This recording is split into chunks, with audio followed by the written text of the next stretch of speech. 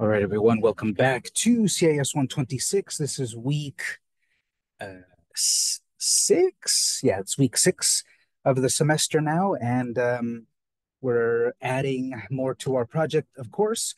We last left off taking the left path. We're going to complete this side of it. So, to remind you how the project is working so far, I will load it up here. Now, of course, we're going to add music to the project. That's the plan for this week. So imagine there's music playing on the various screens. We're going to have some nice intro music happening here. If you go to the various screens, we can have different music playing. If I go to the help screen, for example, I can make different music play. I can have some main music happening on the title screen and such. When the game starts, I want some other kind of music to play. I also want music, specifically sound effects, when I interact with the elements on screen, like this door opening up. I want it to be a nice, creaky, scary sound. We'll add sound effects to interactivity. If I, break the tree on accident, I want that to sound like wood is breaking. And specifically, of course, if I break into the window, I want a sound there. So we'll have sound happening, we'll have sound effects, so sort of a soundtrack and sound effects. That's going to be accomplished via code. We learned how to add music directly to the timeline back on part one, but the problem with that is that it does what it wants. You play that music, it plays on its own. In order to control the music, that's going to be code. Well, one of the ways we want that, of course, is let's say I go here and on the right path, I get eaten by the monster. Well, I get to the bad ending. I want sad music to play here. So we're going to add music this week. Before that, we've got other things to do on the project, such as when I get to a bad ending right here, well, we're stuck. I have to start the game over in animate. But obviously, for a real game, it needs to be interactive within the game itself. So we're going to program in the bad ending, play again, or exit the game. If we get to a good ending, we want the same thing, right? Because at the moment we can get to a good ending if we defeat the boss, but we're also then stuck at a dead end there. We're going to program those aspects of win the game or lose the game. Win the game. Okay, I won the game, but what else? Do I start over? Do I exit the game, etc.? So we'll polish that.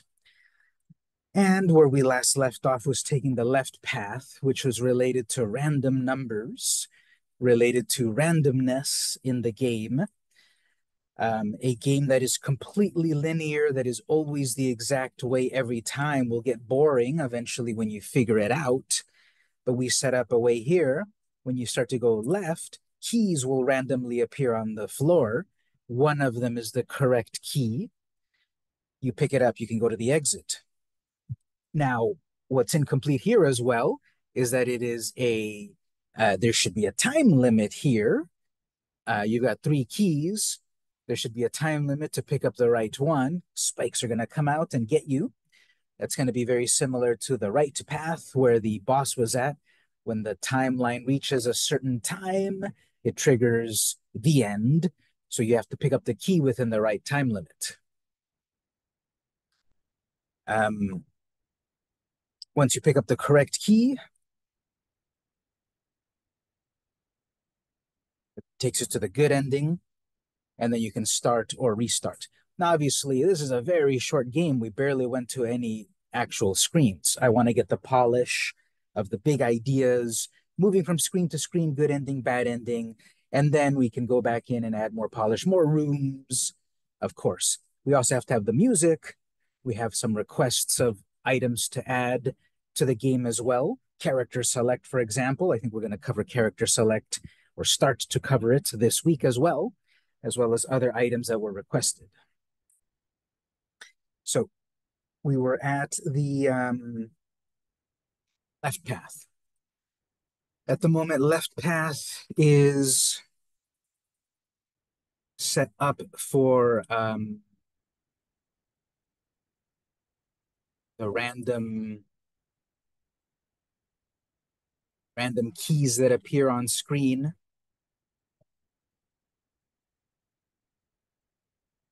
What was cool about that was we learned, well, how do we get something out of the library? We have to set up an item in the library, give it linkage so that we can use code to grab it from the library, put it on screen. That was done by creating a graphic, a library item, going to the properties, going to advanced, and exporting for ActionScript with some kind of a name there so that the JavaScript can refer to it.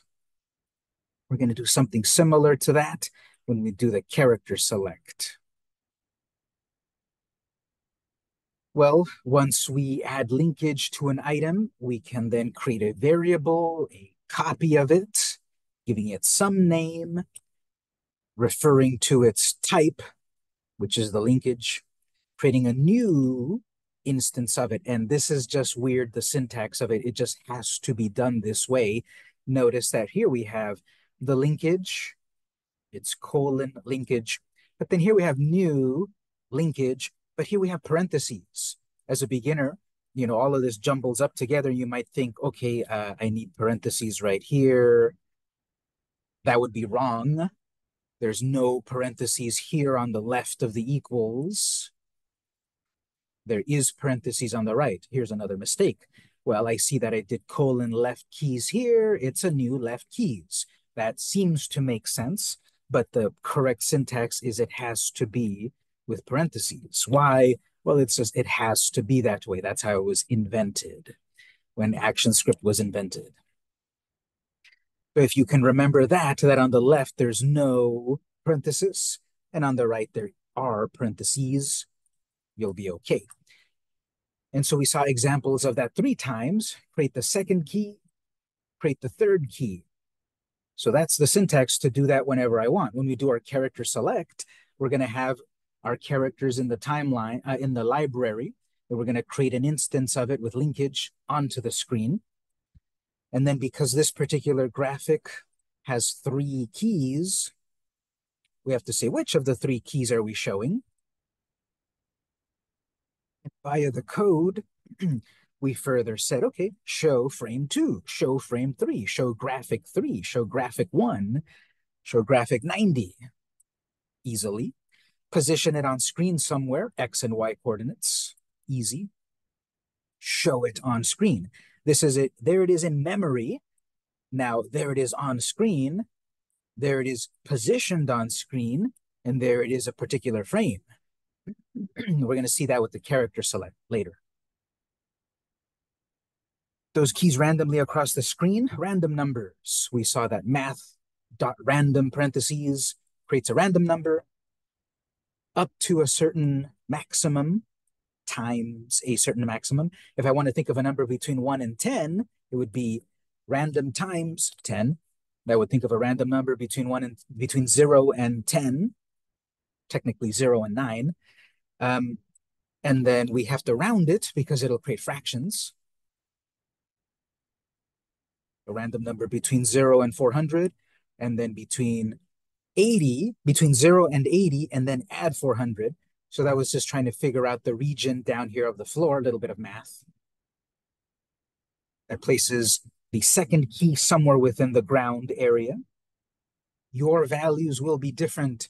If you drew your particular scene and the floor or the pedestal or the table or whatever is at a different location, then obviously my coordinates of 400 by 480 are going to be different than yours. If you need help with the math, call us over and we will help you with the math because it does require knowing your coordinates on screen based on the ruler.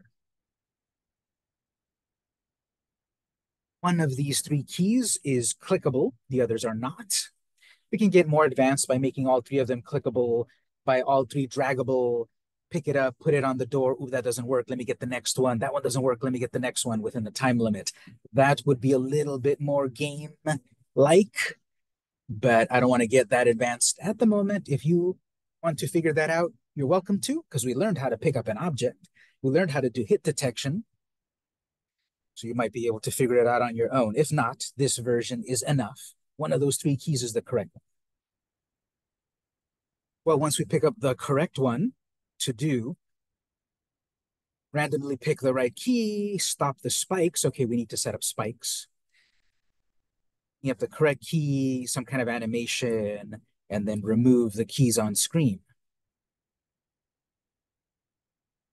We saw that when we moved from this screen to another screen, the keys stay there because computers are dumb. So I have to say, okay, don't forget to remove these keys from the screen, child. And then, so I think we're done with this one. We randomly put keys on the screen. We saw that with random numbers. How about picking the right key? One of them had the event listener. Well, we need to stop the spikes. We need to animate some spikes. We remove the keys from on screen, so these are done. Spikes. Time limit, similar to the time limit on the right hallway. The time limit happens from the timeline moving. Therefore, we no longer want a stop as our very first command on the left screen. So make sure you remove the stop there. Should have added a note. Stop for testing must remove spikes added.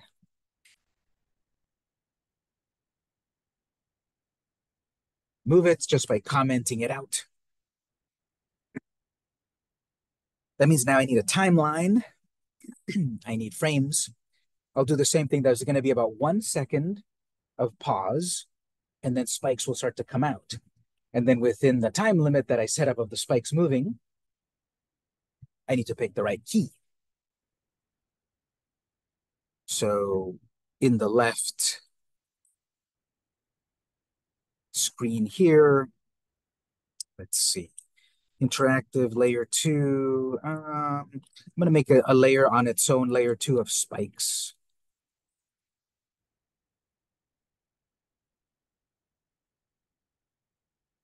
Some simple tweening, just like I did tweening of the creature. Means work best when whatever element is animating is on its own timeline. We're going to pause for 1 second. 1 second is frame 24. So I'm going to extend my background to frame 25. You can F5. There's nothing really happening on the interactive layer, but I will also extend it F5. My code layer, extend it to 25. Spikes. On spikes, I'm going to start to animate after 1 second. So on frame 25, I need a new blank keyframe. Right-click, insert blank keyframe, or F7.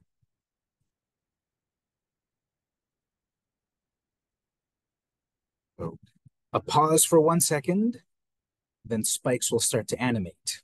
Here again is where I choose. Do I want this to happen slowly, quickly, etc.? We know that our game, we have 3 keys. 1 is the right possibility. So we can click the right one quickly. We know which of the 3 keys ourselves. We programmed it. We drew the 3 keys. We know which one has the event listener. When a person plays your game for the first time, they know nothing. That's why one of the bits of polish that we will add is a cutscene to help the plot along. But we will also add a little bit of a pause of 1 second before anything happens for someone to orient themselves. Starting on frame 25. Okay, spikes.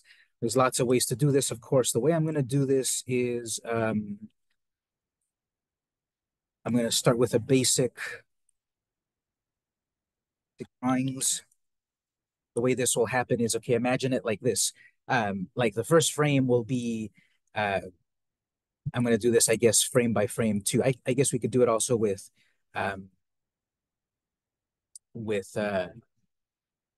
tweets. But let's say first we see like little portals or whatever opening on screen, and then it's going to animate that the spikes are going to start to come out a little bit. Then we'll tween it for them coming out further and further and further. So after some amount of time, um, they will completely come out and spike up the character. Big old spike. Um, Spike hits you right there.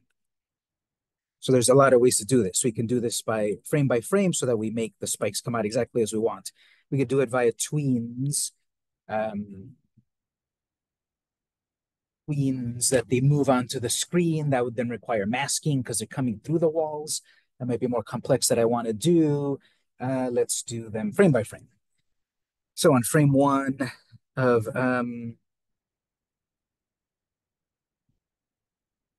frame 25, but keyframe one, I'm going to draw the little, you know, within some areas, spikes will start to appear.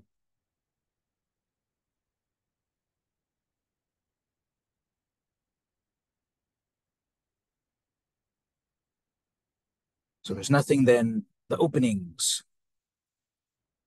is going to be version one. I can polish it later. I'm going to do 3 frames at a time, one keyframe, and then 3 frames. So we're going to see something for one, we're going to see something for 3 frames, and then the next frame.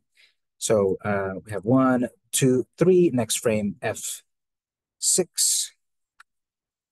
so that then they start to come out a little bit. Obviously, my previous layers disappear. Might want to add time for those because I know they'll need to exist. Got little holes opening up, then spikes are starting to come out.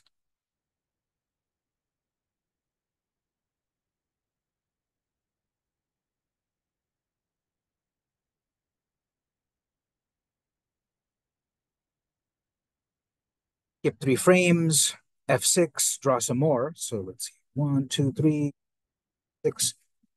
So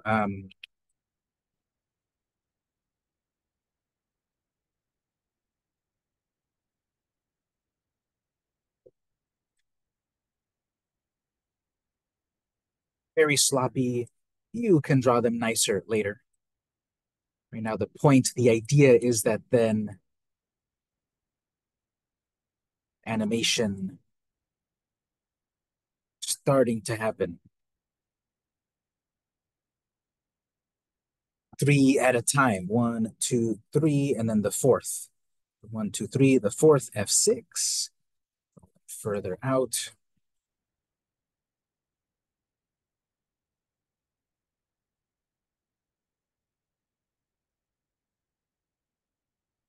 For the perspective, there's even spikes outside of the camera that are starting to come into view.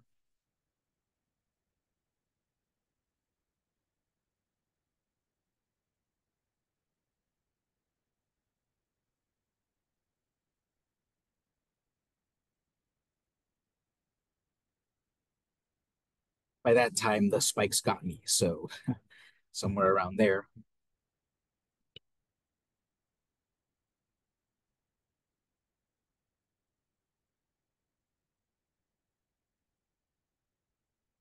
Now, in this version one, it's very fast.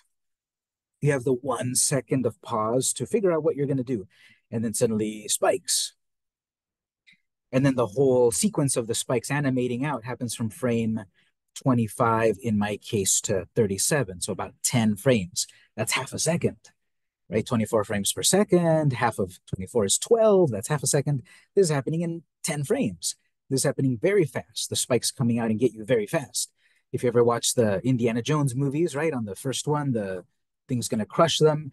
It's happening very, very slowly. And in any movies, things happen slowly enough to build suspense. It's happening way too fast. How do I slow it down? Add more time. I have 3 frames for each spike to come out. 3 frames. That's like a quarter or an eighth of a second, so very fast. If I want them even slower, well, what about for each one of these keyframes, I add 2 more frames, F5, so I can F5 twice. 1, 2, 1, 2, 2, 1, 2. I'm slowing down the spikes. That gets the point across. Spikes are coming. Not too fast, but they're coming. It's still, you have to do it fast enough. Two more, two more frames. Have two, a couple more times for each of these.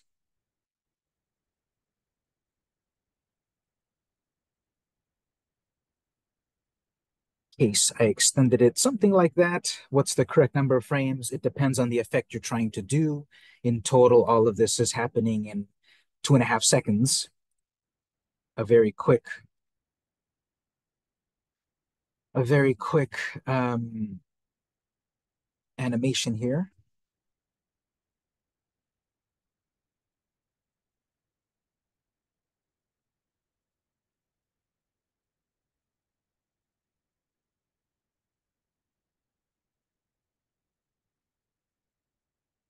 Well, the point is at a certain point, the time limit of the spikes fully come out, then triggers go to the end scene. So somewhere just to round it off of 3 complete seconds, I'm going to extend all of these to 3 seconds with a new blank keyframe, F7, on frame 72 on my action script so that I can write the code to move to the bad ending.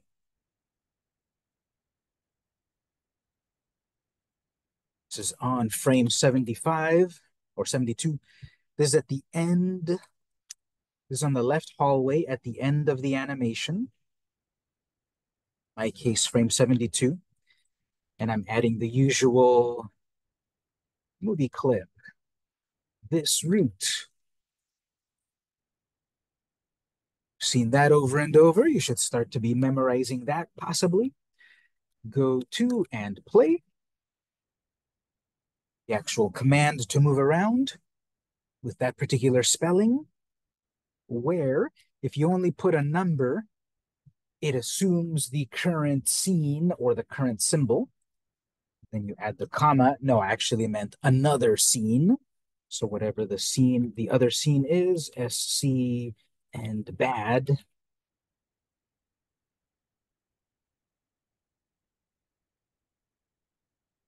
So from the main timeline, we're going to go to the end if we reach the limit, the timer, in a sense.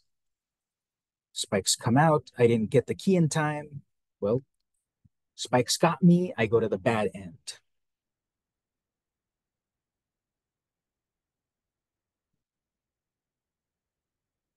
That's very similar to what we did in the boss. What we also needed to do in the boss, the right side was, remember, okay, the boss is coming at us. We defeated it, so we removed it from the screen, but we also stopped the timeline. Same thing here. Well, there's nothing really to remove if we get the key. I suppose if we get the key, then that might be a good idea, actually. If we get the key, then we make the spikes retract. Yeah, let's do that, actually. I just thought of that. Let's make the spikes retract. Yeah, let's do that. Let's make the spikes retract. We got the right key, so the spikes go back to show that we got it. And the way we will do that is that'll be useful to show about reversing frames of animation. Did you ever notice if you right click on any of these frames, you might see the reverse frames and wondered what that was. So we'll use it here actually. So this will be different than previous semesters actually. This time when we get the key properly, we will reverse the frames. So the way we will do this is a little bit of setup. Um, we have animation happening of the spikes coming out. Okay, we'll need animation for the spikes going back. So I'm going to copy all of these frames of the spikes coming out and then right click reverse. So the way I'll do this is I will click and drag to select all of these frames. Specifically, of course, the keyframes, the black dots, right click, copy all of those, copy those frames.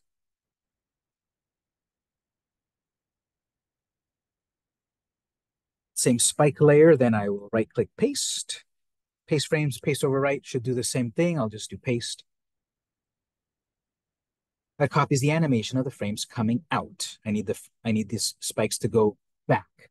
So those frames that I just pasted, I can select them all again, right click, reverse frames.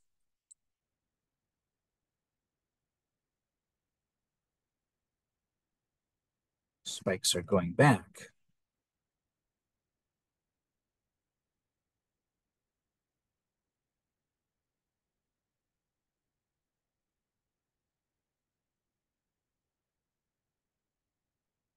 I selected and copied all the frames of my animation moving forward. I then pasted them at the end here. Once they are pasted, I then reverse them. Right click reverse.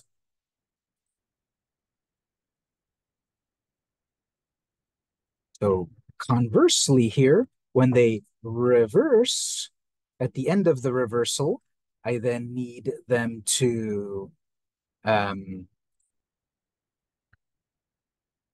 they reverse it back into the wall. Then from here, I move to the good ending. If I trigger hitting frame 72 without picking up the right key, that triggers the bad ending. If I picked up the right key, I want to play the spikes going backwards, going away, and then when they go away, take us to the good ending.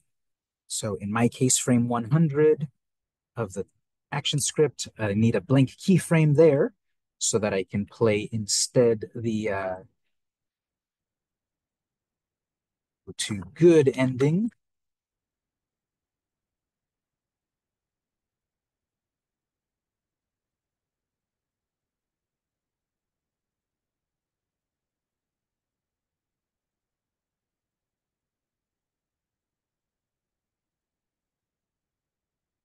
Just to write some notes here within the bad ending. If I reach the end of the animation of the spikes, I could say didn't grab correct key, go to bad ending. Whereas if I did grab the right key, the correct key, verse spikes, go to good ending. Just to polish things up with some comments. Logically, you might be thinking of something here.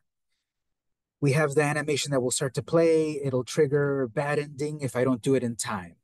If I pick up the right key, well, I need to program it to skip the bad ending and go to the reverse spikes, good ending. So the code to do that, to change the flow of the timeline, after I get the correct key, stop the spikes, do the moving animation. I had the code here. As soon as I pick up the key, go to the good ending. And I remove that because I want to play the animation of the spikes going away. And at the end of the spikes going away, we've got the code to go to the good ending. So removing that, moved the go to good ending to after spikes retract animation.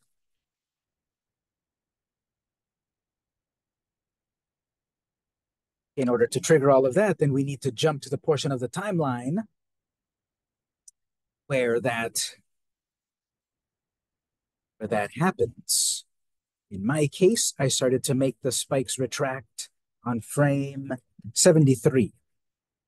So I'm going to jump over the bad ending and start the retraction animation on frame 73 in my case. If your frames are different, you need to write yours. So go to and play on frame 73. Skipping frame 72 where the bad ending happens, jumping to frame 73 and play from there, play the retraction to get to the good ending. Here's an example of logic errors could happen instead of syntax errors. None of this code is particularly complex to do what I need it to do, but logically it is because I'm jumping over the bad ending that is going to happen based on the timeline. And then at the end of that animation, that takes me to the good ending. Let's save it. I'm going to test my code. First, I'm going to test that I don't get the keys in time, and then I'll test that I got the right key. So I want to make sure the bad ending works first, as I would expect, and then I'll test the good ending. And then we and then I have to restart the game, of course, because I didn't program it to restart the game. But we get into the house, we go to the left. Okay, I'm going to let the time limit run out. So we have 1 second pause. Spikes are coming. Bad ending. Take us to the bad ending. Got to remove those keys because unless I tell it, those keys or anything you create from the code will stay on screen until I remove it. So a little polish there. Go to the bad ending, but first remove the keys. And I'll test the good ending that I got the key in time. So the keys don't go away because I previously had make the keys go away when I pick up the right key.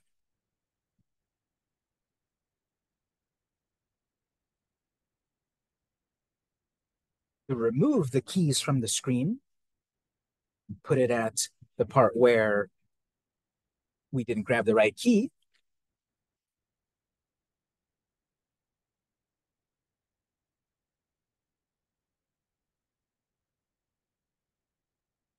Trigger frame 72 where the bad ending happens. First remove the keys, then move us to the bad ending.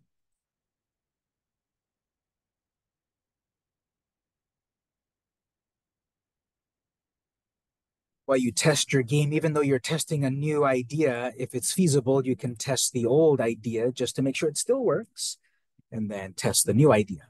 The old idea was, yeah, it properly worked when my time would run out, perhaps, but now I'm testing it again. So let's see here. If when time runs out, yep, remove the keys, move to the good ending. I mean, the bad ending because the spikes got me.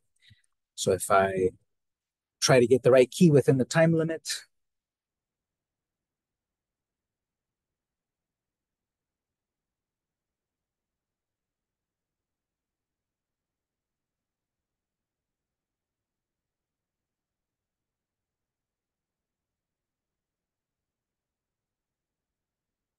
get the right key because my zoom got in the way. Definitely want to program that restart because you have to restart it every time.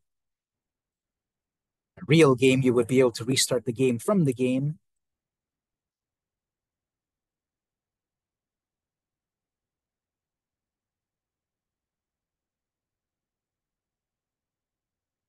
And it kind of all happened fast, but you're getting the idea there. I picked up the right key.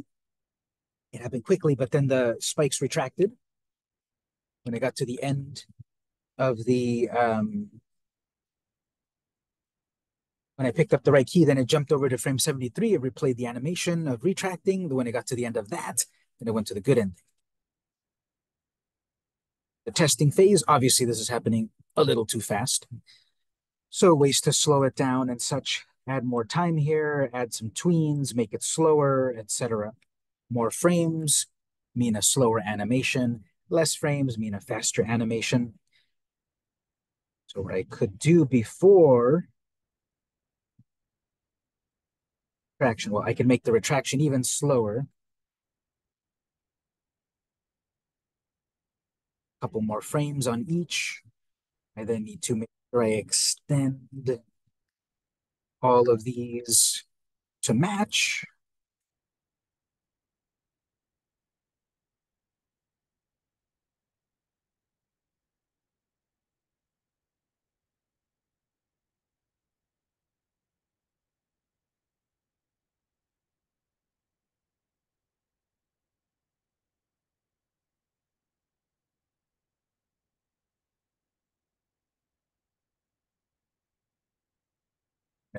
They're going to retract.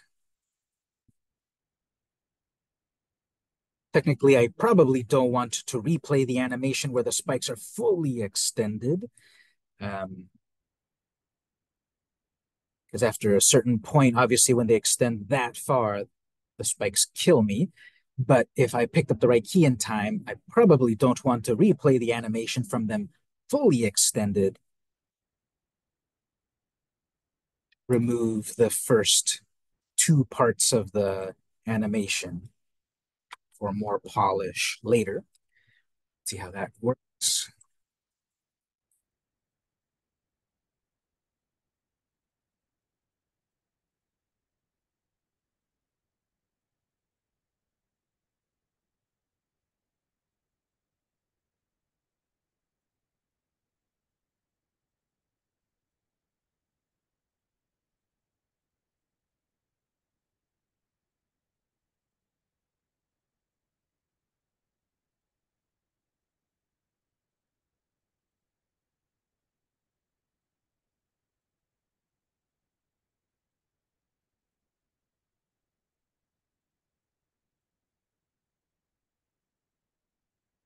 It happens pretty fast, but that can be polished a little bit later. The idea is to set up a system where, again, we're controlling the timeline.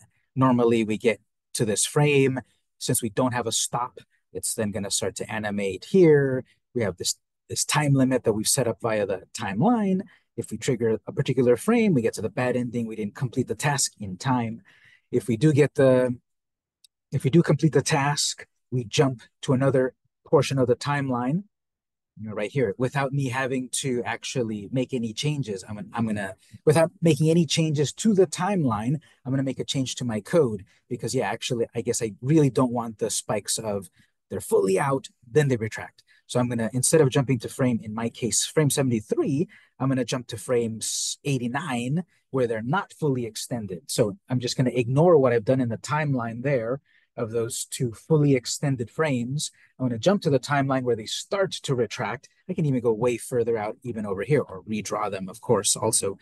Um, but let's say I'm going to skip from they're coming at me, and then I jump to that point that they start to retract. In that case, frame 89 is what I need instead of what I had here of 73. Because in my case, I don't like how that it's starting to play where they're fully extended. To spike retraction animation.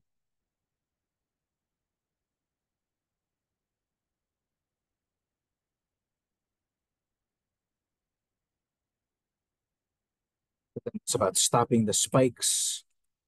Done. Some kind of animation. Done. Get key. Getting the correct key has been changed to remove all of the keys off of the screen so that I don't see them on the next scene. Jump to frame whatever of my timeline to play the "you're safe" animation, and then when that ends, when that triggers to the right place, then jump over to the good ending.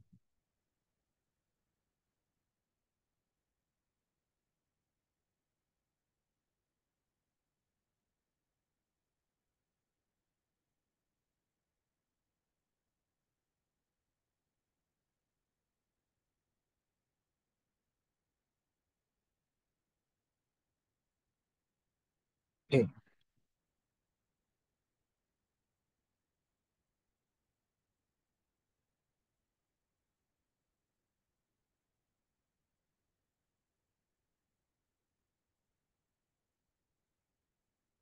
And like I said, we previously had stop. Make sure you remove that, or no spikes will ever come out.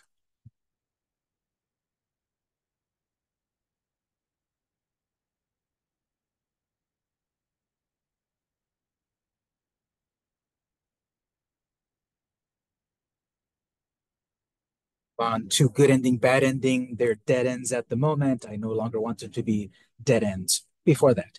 Uh, Questions, comments on this at this point?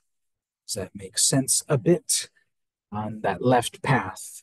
It's a reiteration of the time limit via the boss and then jumping around on the timeline a bit.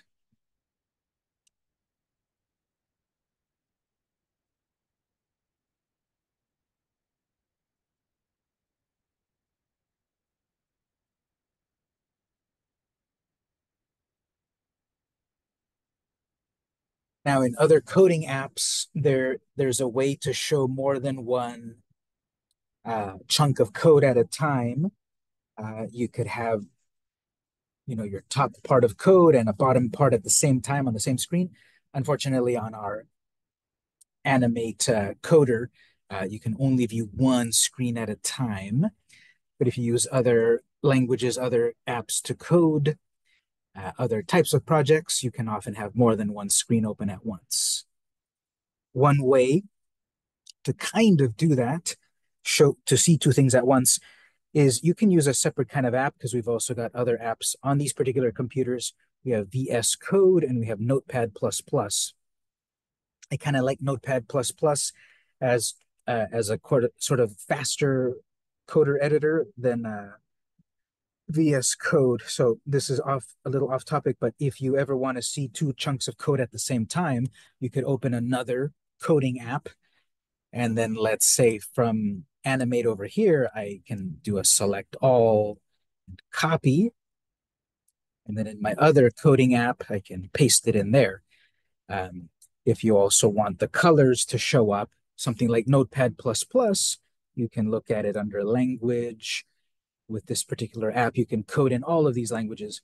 We're in ActionScript, of course, so then we get colors. I can also zoom in and zoom out. The point of this is that sometimes I want to see two codes at once. Animate only lets you see one at a time, unfortunately.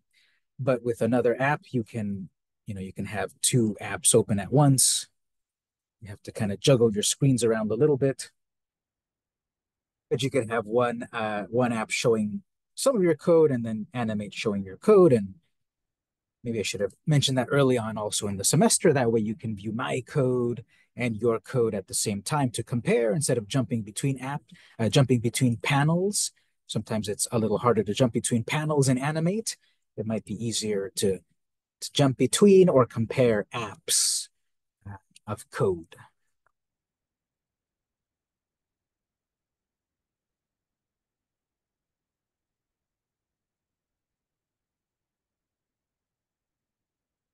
All right, so here's some new code we're going to look at. All of this we've done at the moment has been examples of things we've seen before. What I want to do is we're going to go to a good ending or a bad ending, and then we either want to exit the game or restart. So let's set up a way to restart the game or exit the game. We're going to set up first exit the game. That one's a little bit more straightforward. So I'll start with the good ending. Let's say on the good ending, once I get to the end, okay, well, I'm done with the game. I want to exit. So we'll set up a button with an event listener.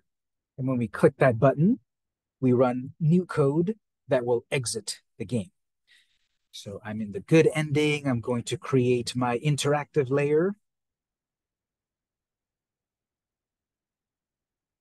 to create a button. Or how about we use the button I've previously had over here?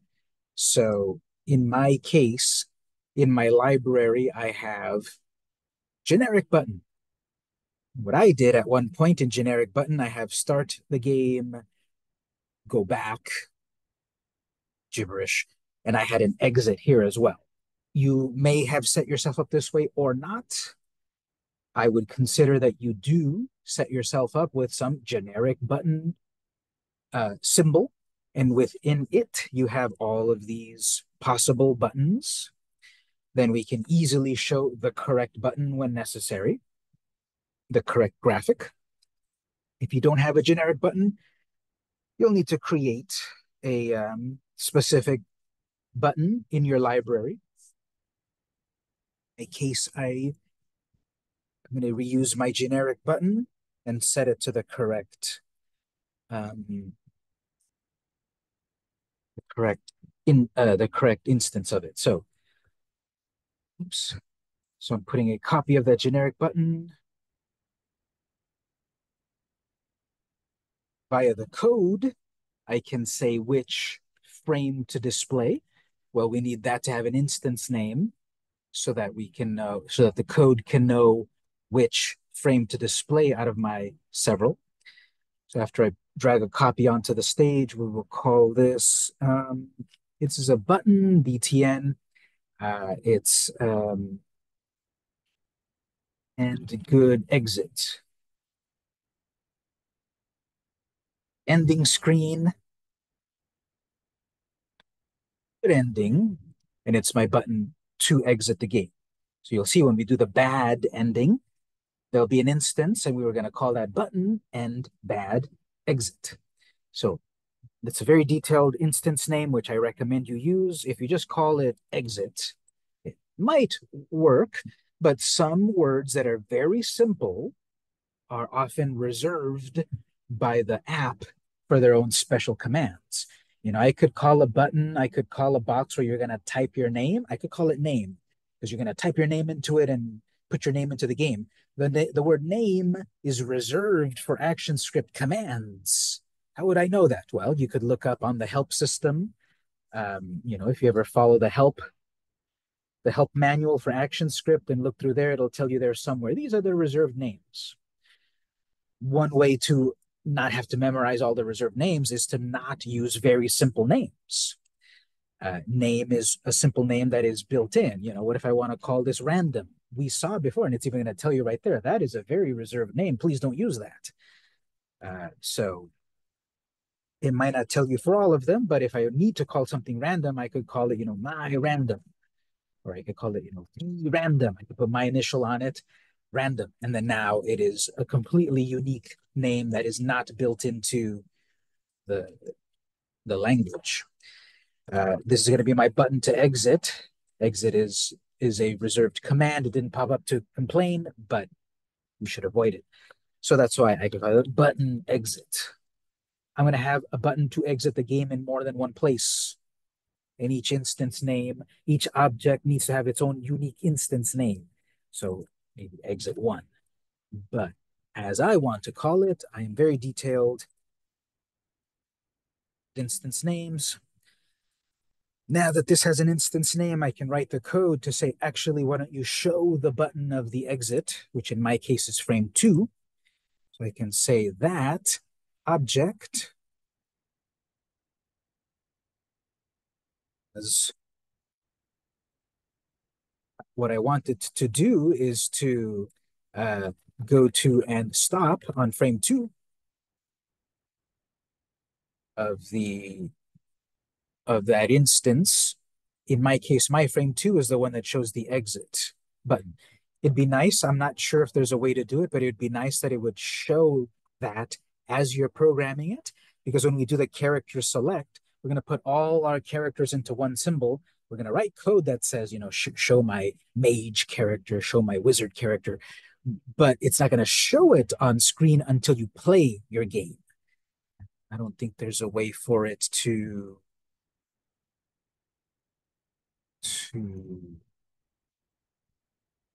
dynamically have it show that until you play it. I guess you can do control test scene. Is that going to work or going to cause weird things? Yeah, I guess you can do test scene. It's not going to be interactive. It's just going to show it to you, which it kind of defeats the purpose. Because as we do the debug movie, you have to start from the beginning and play your game until your scene 50, unless you program a shortcut. Quickly, you can do a control test scene to just see it, and it'll play its animation and such, but it won't do any of the interactivity. This is just at least for me to see that, yeah, I put the correct scene of that button. Right, so that button is going to display the exit. That button needs code so that when I click it, stuff happens. Done that several times. I'm going to go back to my example code, back on frame 1, scene 1, about set up a button clickable. I'm adding that.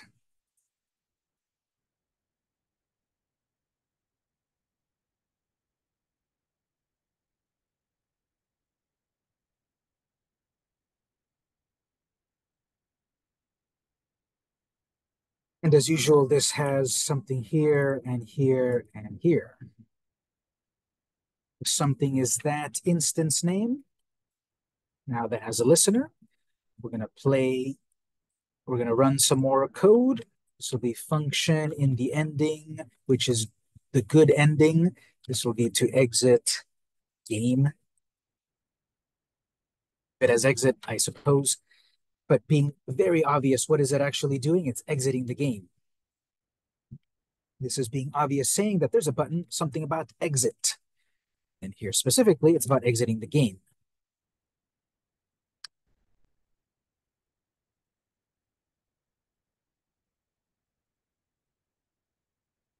We're going to program this two different ways. Version 1 is you click exit, we exit. Version 2, it's going to ask, are you sure you want to exit? If they then say, yes, I want to exit, then exit. If they say no, then I guess we can further program it. Do you want to start over? Do you want to go to easy mode? Million possibilities. We'll do the basic yes, exit. Then we'll exit with a question. Exiting the game is one specific command typed in a very specific way with specific capitals and such. Before that, we will say about to exit the game, easy mode. I want to say this. No confirmation.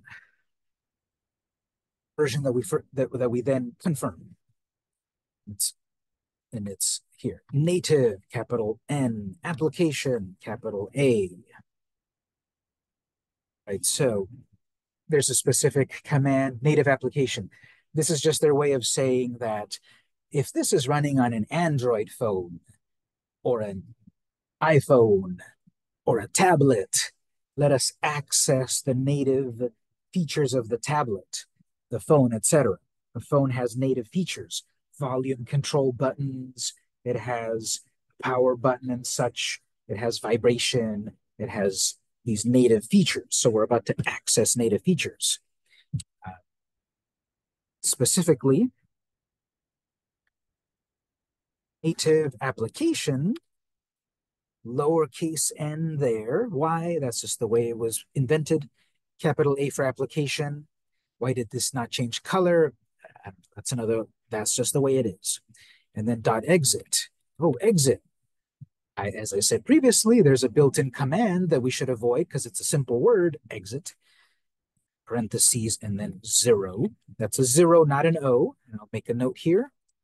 Note, that's a 0, not an O.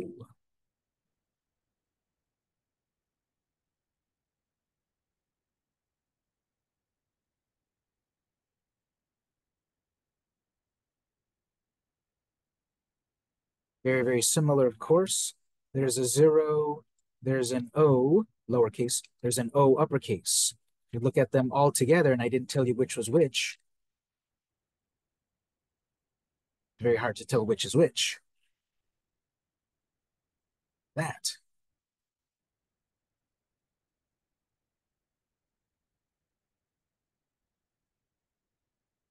Right, so this command here, exit the game. Times when we need to do something like this, it is better to set up an are you sure? We'll do that on the second one, the bad ending. But on this version, it is simply that. As soon as you tap it, exit the game. No confirmation.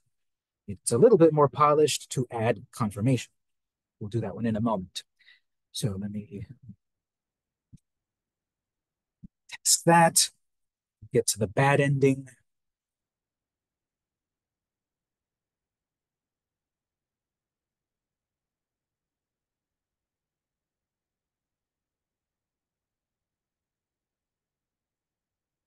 Forget me. Oops, we did this on the good ending. Whoops.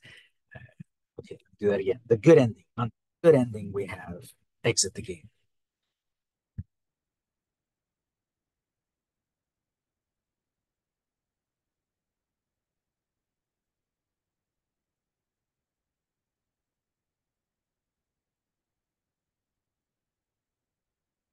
Here we are at the good ending. True boss is defeated. Enter good, exit. Down on the timeline, down on the output panel, it said what I needed to say, but then it closes and you can't even see it really. but this trace message appeared for a moment and then it exited. So the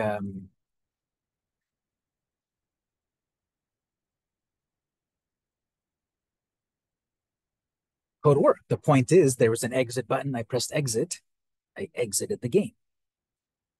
I'll do the same thing for the bad ending, but then add the "Are you sure?" and then we'll take a break. So very, very, very, very similar code. Going to be some button that I'm going to click on to run some code. So that's going to be on the good ending.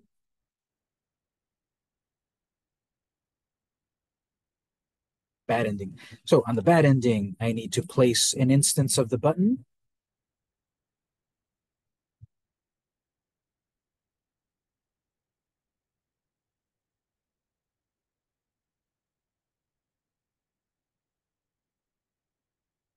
That new instance on the bad ending needs an instance name, btn. This is a button. This is related to the end screen, related to the bad end, and it is my exit button. Giving it that instance name now lets me, of course, display um, the correct uh, frame, in my case, frame 2.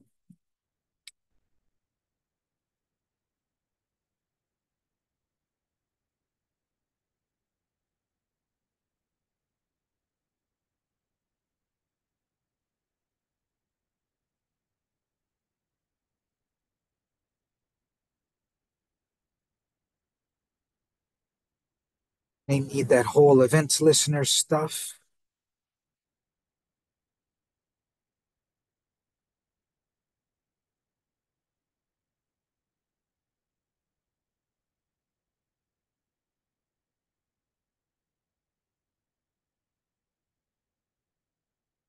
Click on the good ending, set a button to exit the game without confirmation. Just exit. Versus the one we're going to create here in the bad ending, set up a button with confirmation.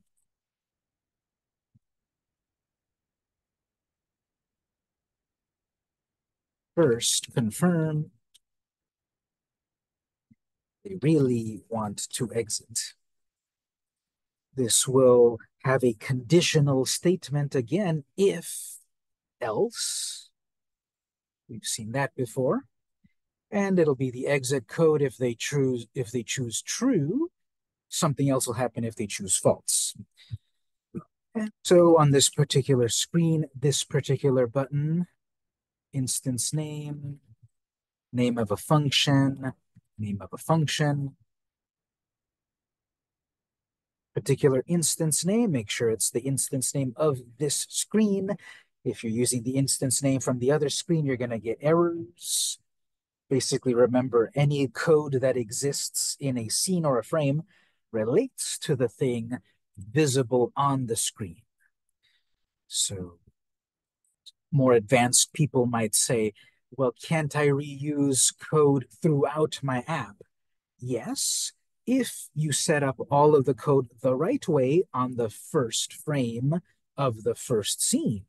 If you set up all your functions on this first scene and then just use the event listener properly on the right scene, that's a way for you to consolidate all functions in one place. And then it's just a matter of putting the event listener in the correct scene or frame. That's a bit more advanced. We're doing it as beginners because 99% of you are beginners. We're bundling the listener and the function together in the particular screen where it's needed. A more advanced way is to consolidate the functions in one place and then use the listeners where necessary. Case here, bad ending is function of end, which is good. This is to exit game.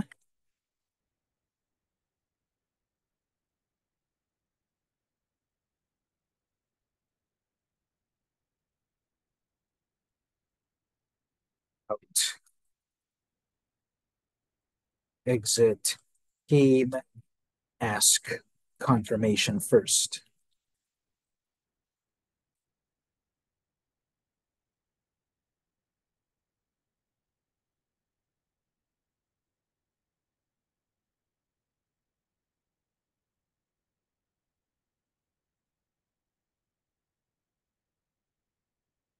So on this one, we have the true false.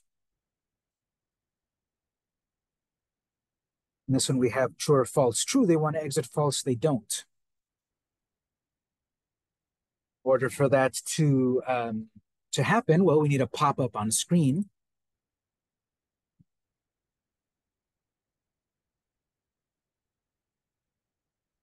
That then requires all of the setup of making making something appear on screen, which can be done in many ways. We could create an object in the uh, library and then display it on screen at the right time. We then have to create an object in the library, give it a linkage, um, create an instance of it via code, place it X and Y coordinates, all that stuff. So instead, we're going to make it appear on screen here as an object on screen. And the way that will work is by jumping to different points in the timeline. Frame 1 is going to be this screen here. Frame 5 is when the pop-up appears. Um, then the yes, I want to exit, no, I don't want will appear. And then when they click yes, the code will then exit them or not. So we need to set up that on frame 5. A new interactive element. Let's see here. New frame, new layer. We'll call this pop-up. Keyframe.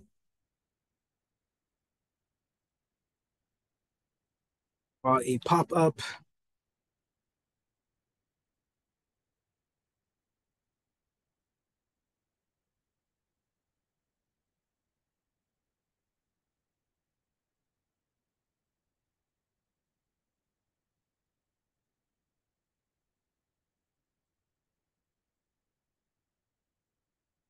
Put some text. Are you sure you want to exit? Just use a plain old font.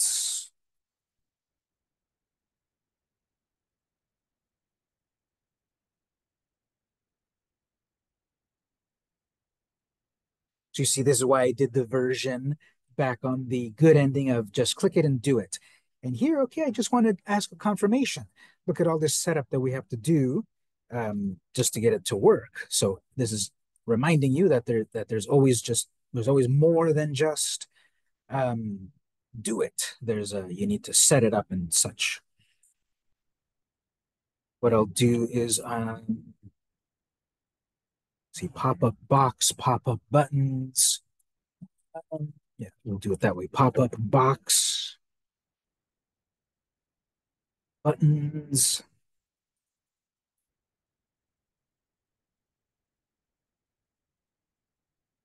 So when we click the exit, it'll jump us to this frame here. This frame, then I have 2 buttons of yes and no.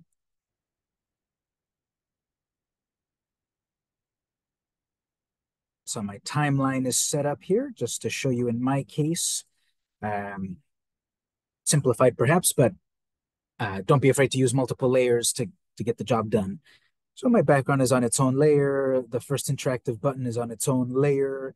I want to keep that button the same throughout because it's going to be the same instance of the exit button. So every time I add a new copy, a new frame, that is a copy of a frame, it's going to make a copy of the button with the same instance name, which is a waste of effort. Instead, if I keep it as the same instance visible throughout, that's more efficient. I jump over to that frame there. I've got a blank keyframe there where I drew the background, new layer, new keyframe where I'm going to draw the yes, no, and then the code there. So we've got yes and no, super simple for the moment. Yes.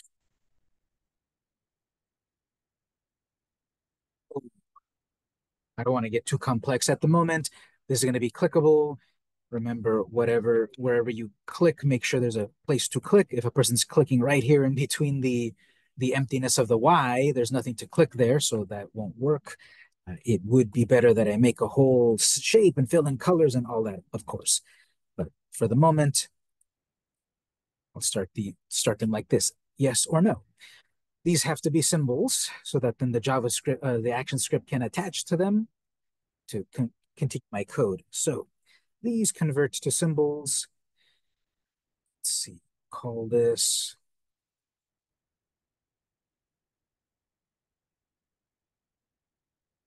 button and is in the bad ending. A button and if it's just related to the endings, I guess I don't. If I'm going to use the same buttons for the good endings, bad endings, I don't have to be specific. It's just for endings. Buttons for endings, yes. And then button for ending, no. Just need to turn them into symbols. Later on, I can put a background and all of that. These need instance names.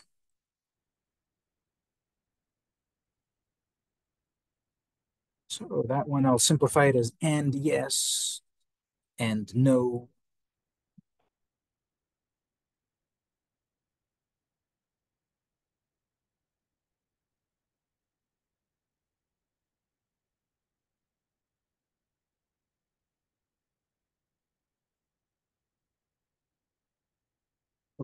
So from here, these will trigger a yes or a no, a true or a false. Okay, that goes back to Boolean data types, yes or no, true or false. Yes is true, nor no is false. So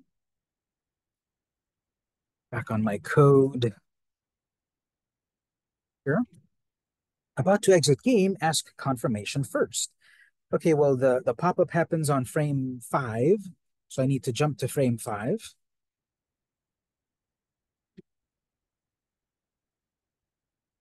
Stop on frame 5. That'll make the pop-up appear.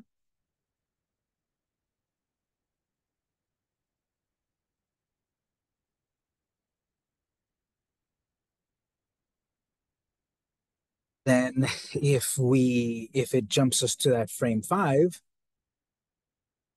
click on yes, it'll run code to exit the game. If we click no, it'll run code to close the pop-up. So showing the pop-up is on frame 5, closing the pop-up is on frame 1. So here now, these need to be clickable.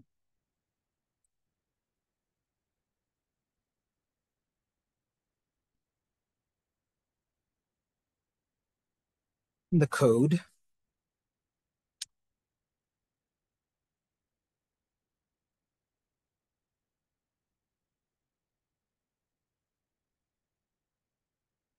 Copy this chunk of code because I'm about to reuse it twice. So we have the button. Yes. Will function exit yes.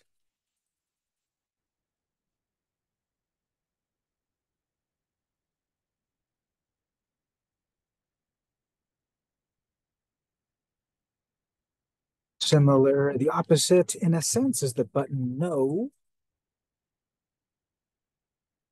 See here, I'm taking advantage of copy and paste. Something very simple like copy and paste is very powerful with programming.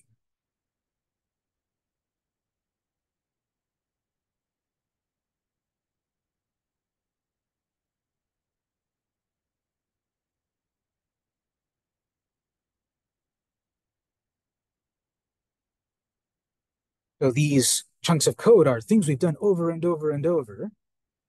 They have their unique instance names and their unique function names. The concept is that one will, yes, exit the game, and the other one, no, don't exit the game.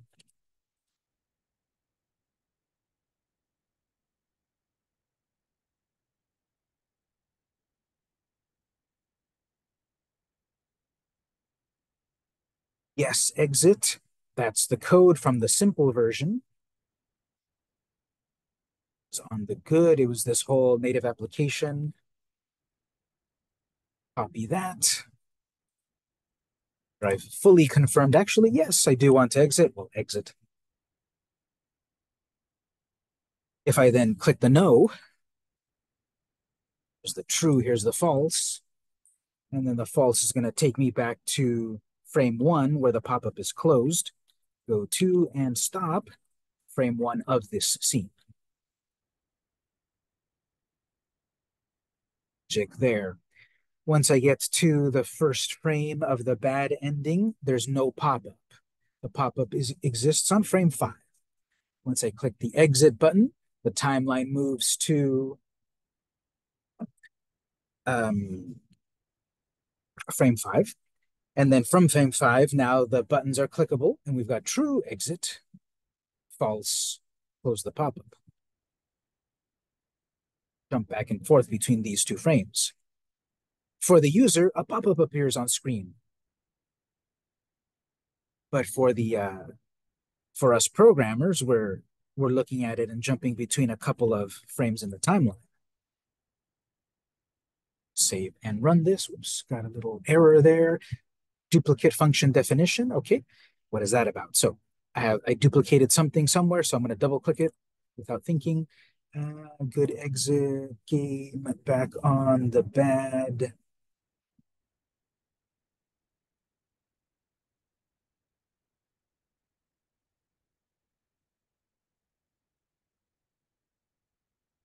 Oh, that was probably back. Yeah, that was on the good ending. Okay, so there I'm showing on the good ending. I exit the good.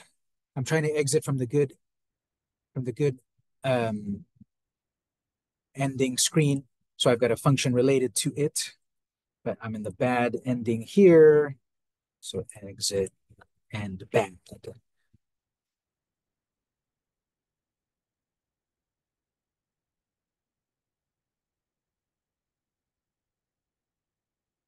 So that was a syntax error, but it was more of a logic error that I cannot have the same function more than once unless I set it up properly. Oops, and then I got these access to undefined property, yes and no. What is that? So right here, it's claiming that it can't find those. Did I name these things right? Even though I just typed it 10 seconds ago, I forgot 11 seconds later. End yes. So I called it end yes, not button yes. Okay. So it's telling me you called your things wrong. Button yes, button no. Not sure why I used that logic for that moment, but that makes sense. Button for yes, I've got a button for no, and then my code represents that. So it's good that I got those errors just so that I can also show that obviously I'm teaching this, but I can make a little mistake. And notice how then I use the error panel to help me. All right, so this is happening on the bad ending. So I need to lose, go to the bad ending,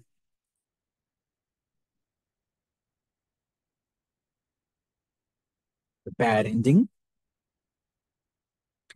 The exit should take me to frame 5 of the bad ending to make the pop-up. There's the pop-up. Click the no. Remember, if I click right here, there's nothing clickable there. Click on what the symbol is, like in that corner, let's say. Click it. Closes the pop-up.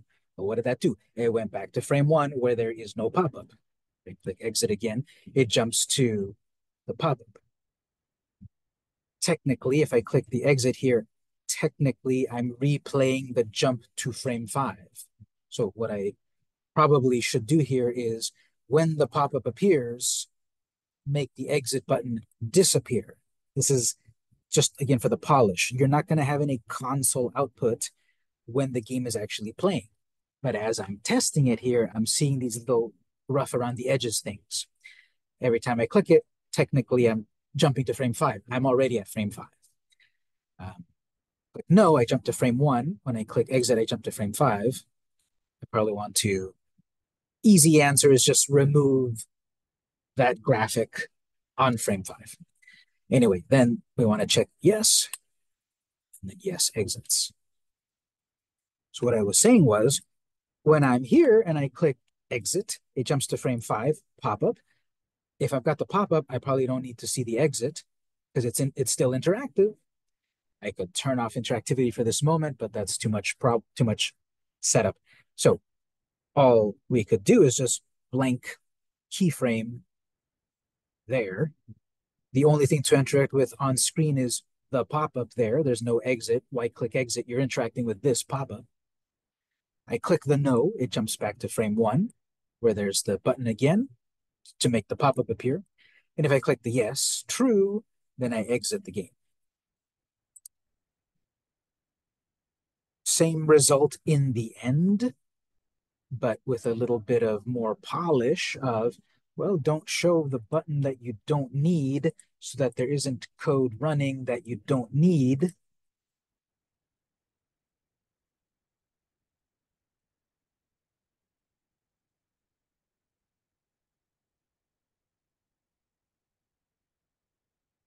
I'm out to exit. It's going to confirm yes, no, true, false. No button over there to distract. Click no.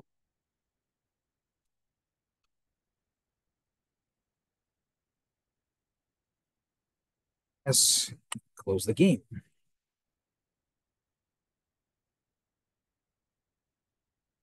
So this should be an example of when I play someone else's game, when I use someone else's app, and there's glitches, there's weirdness, there's uh, rough edges.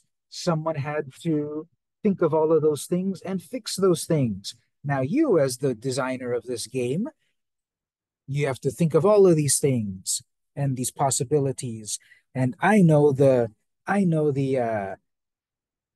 workflow of my game, but you have to put yourself in the shoes of someone else because I know that when I'm here, why would I click the exit button? That's not the point. I want to click yes, no. But someone else may think, what if I click exit, even though I'm asking yes, no? Well, it's trying to exit. We don't need the button, so I removed it. And I had to program it. It's not just a simple question, yes, no, true, false. I had to program a pop-up with buttons and a function for each, and then it finally does it. So the point of this is as you make your game and test your game, and you think, yeah, it's foolproof. I programmed it exactly as it should. You're going to find out nothing is foolproof because there's so many ingenious fools out there. And those that accidentally do things that weren't trying to break your game,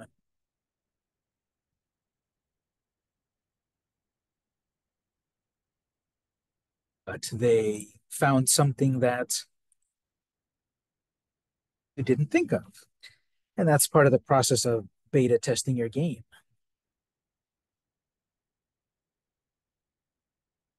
So let's do our first break here. The break after that, we'll do one more thing in the endings. Restart the game. That won't be too complicated. We'll do that, and then we will do starting to set up character selections. See how our time goes. So it's 1:25. We'll take a 10-minute break, and then we'll continue.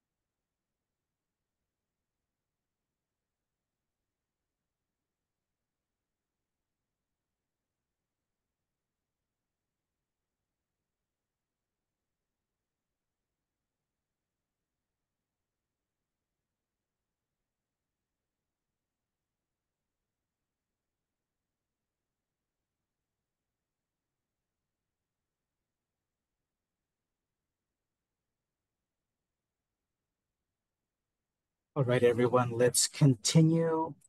So here we've got the exit the game after we get to either of the endings. We might want to restart.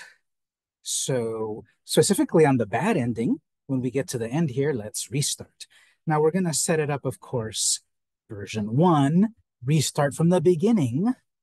Well, on another game, on other games, you kind of start at a certain point, a save point or something. That, of course, can also be set up. But we will set up as a starting point, restart from the beginning of the game. We're going to make it Nintendo hard, where you have to start over all at the beginning. And later on, we can make it, I don't know, iPad Kid hard or something, where we'll start with a save state or something. So starting over here, we need a button to start over. And I'm going to start with the bad ending first.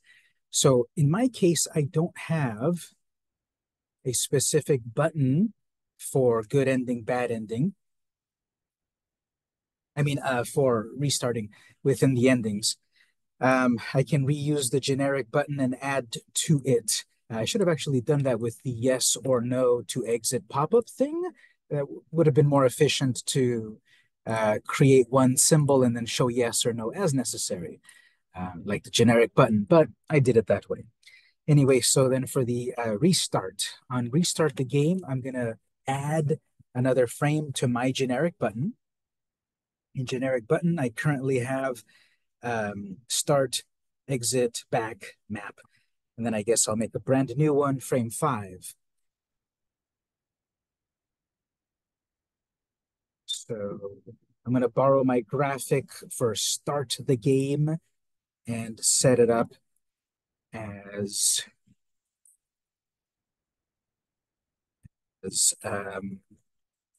restart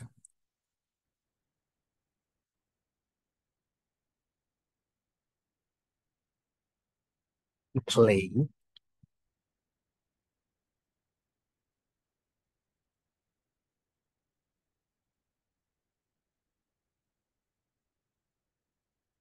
That better later. But we've got a restart on, in my case, frame 5 of my generic button. So then on the bad ending, copy of that button onto the screen.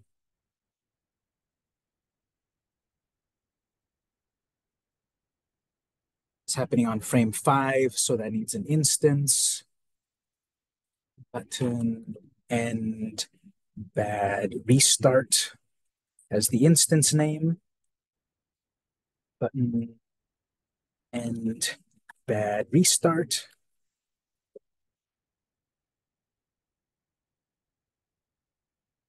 That new instance needs to play on frame 5.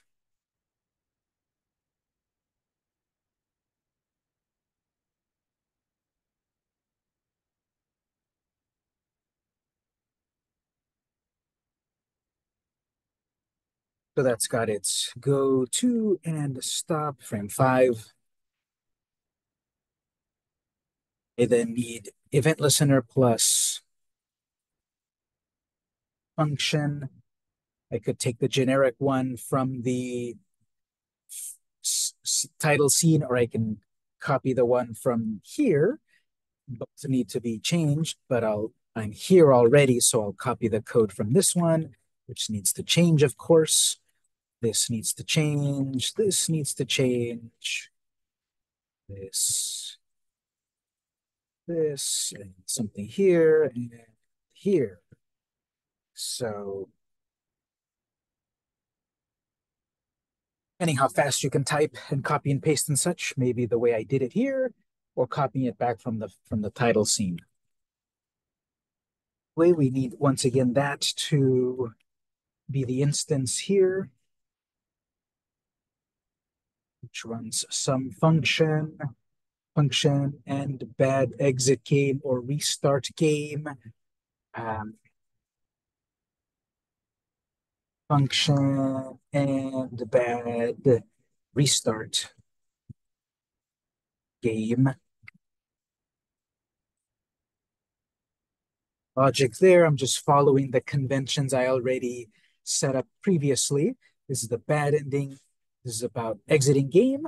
This one's about restarting game. And all of the thick boilerplate.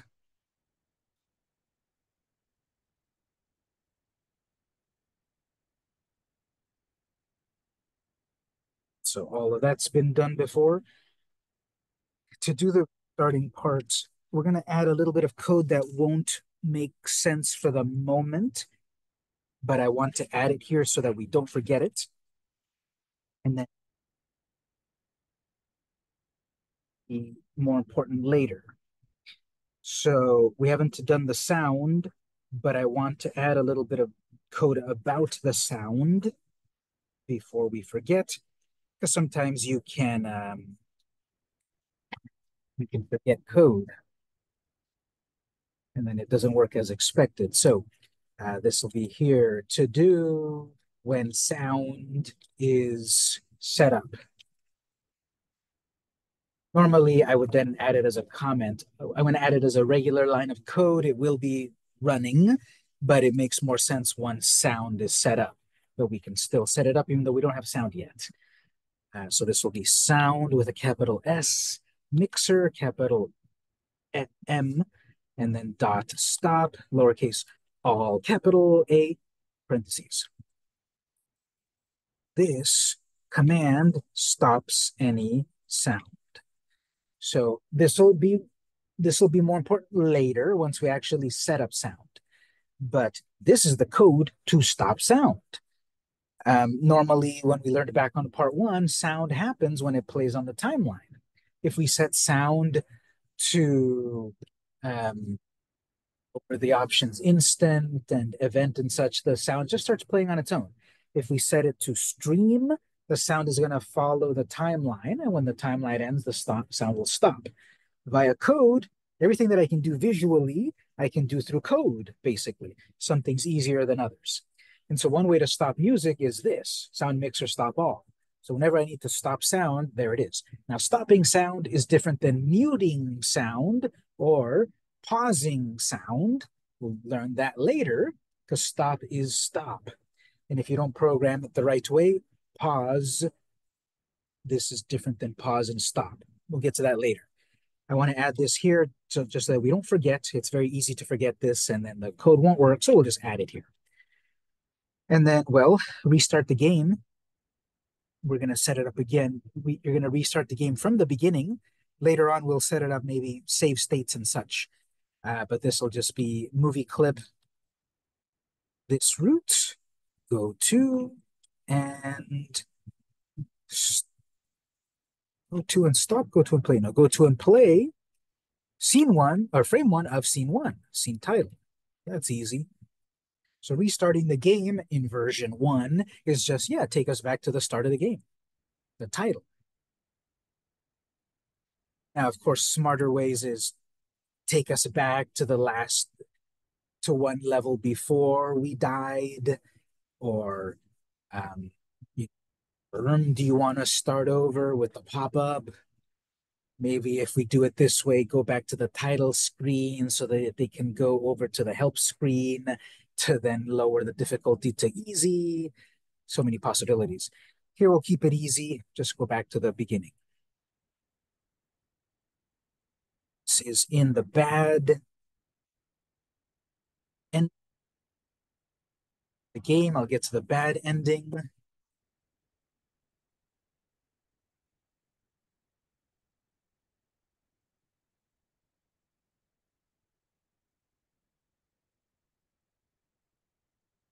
Forgets me. I go to the bad ending. Of course, I'm testing the new idea, but I'm also going to test the old idea in terms of I want to exit. Okay, that's working well. Oh, that's cool. Also, that restart button goes away when the pop-up appears because I programmed it or I set it up that way. That's good. Go back here. Okay, so then I do a restart, and it's not going to confirm. It'll just do it. If I further want to do a confirmation, I have to do something like that pop-up, which is on its own frame, like let's say frame 10, it will pop up to confirm yes or no. Now, why can't I use the same pop-up? Why can't I use the same pop-up as, are you sure you want to exit? You have to, computers are dumb, and you have to further program it. What do you mean? Because even though it makes sense, okay, I'm at the exit here, can I just reuse this, are you sure? This are you sure is programmed about, are you sure you want to exit? It was not programmed to be smart enough to detect, did you click exit or did you click restart? Of course, it could be programmed to detect which of those two. That's more code, more complication. From our knowledge at the moment, it's good enough that the way that the confirmation works is that it jumps to frame 5 to ask you, well, based on what we've learned so far, what if we set up the restart the same way, jump to frame 10, and on frame 10 we have an are you sure with its own yes, no, and if you click no, it jumps you back to frame 1. If instead you click the restart and it jumps you to frame 10 and then you click the yes, then it jumps back to first scene. Well, at the moment, it just does it, no confirmation. Need a similar thing on the good ending. And notice, yeah, it goes back to the beginning and I can start again. So on the good ending, technically, we can create a restart here. Logically, do we want to restart? Do we want to play the second quest? Do we want to go to a different um, uh, haunted house, etc., etc.? We'll keep it very simple and just have a restart. Do I want to restart on a harder level? Many possibilities. It's just going to be restart. And in order to do that, it's going to be 99% of that. Button about restarting, run its code and restart, kill the sound, which will make sense later. So I'm going to take this, all of this chunk right here is basically what I need on the good ending. There's a button that I will interact with. So it's just almost all of this the same. Copy that, go to the good ending. I don't have the good button yet, but I need the code. So the button's not there yet, but logically I know what I must do here. Button, end of good, restart. It's gonna play its particular frame. The restart will be the same frame, frame 5. That needs to match that. There's a listener here for that particular button. Then run some code. Can I just leave it as is? This will work. This is going to create an error that'll say duplicate function. I already created that function on the bad ending. A function has the same name no matter what scene or frame it's at, it'll cause an error if it's the same one. What I might be able to do is if I just have something like that, which is saying there's a button here, click on it and run a function. I already defined a function to restart the game. Can I do this? Yes, if the function definition is currently in memory, I can do that time saver. The reason that I could do this is that if I've got that function in memory, it'll keep remembering it and therefore run it. It's named wrong, but names don't matter. And therefore, this could work. Now, that I keep saying could because if it's in memory when I go to the particular scene and frame where the code runs. So if I had gotten to the bad ending has that function definition.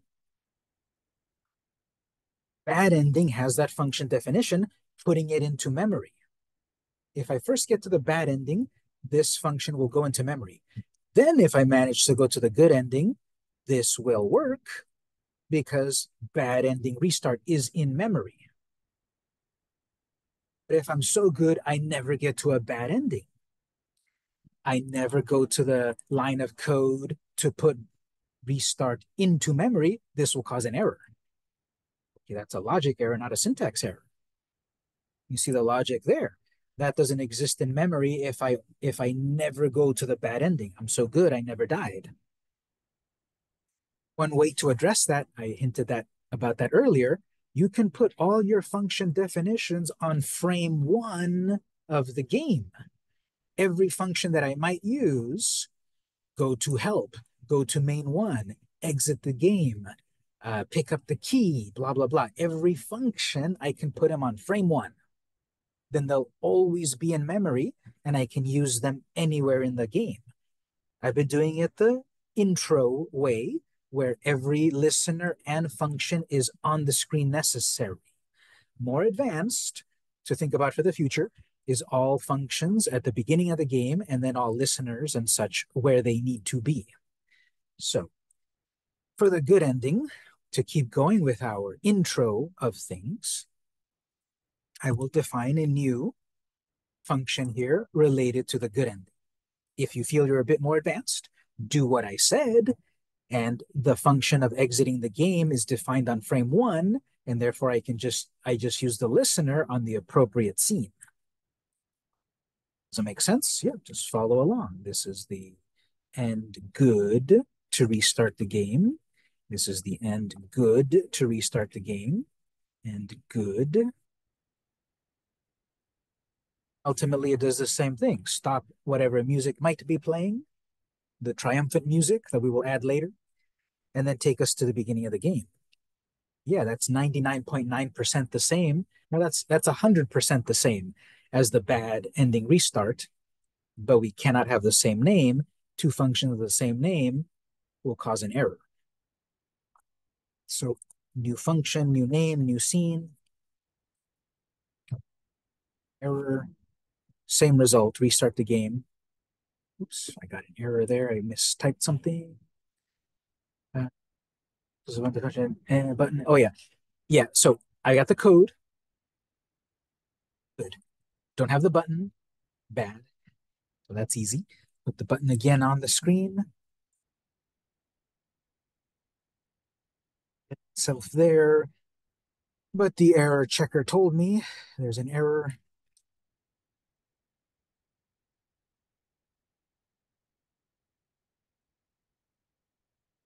There's a button that doesn't exist that we're trying to show its frame and that we're trying to listen to. Error. Well, now checker reminded me that that's on screen. That instance name.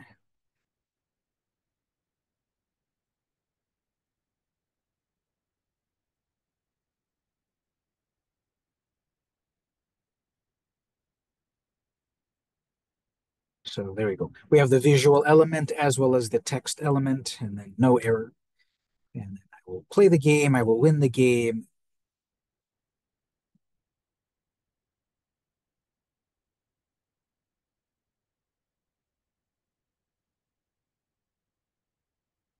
I know exit will work. That's the one without the are you sure? I could test it to fully test it, but I'm going to do the restart from here and we restart the game. So if we fully then want to set up more, start over. Now you have the diamond armor. So much stuff we could do, but we've got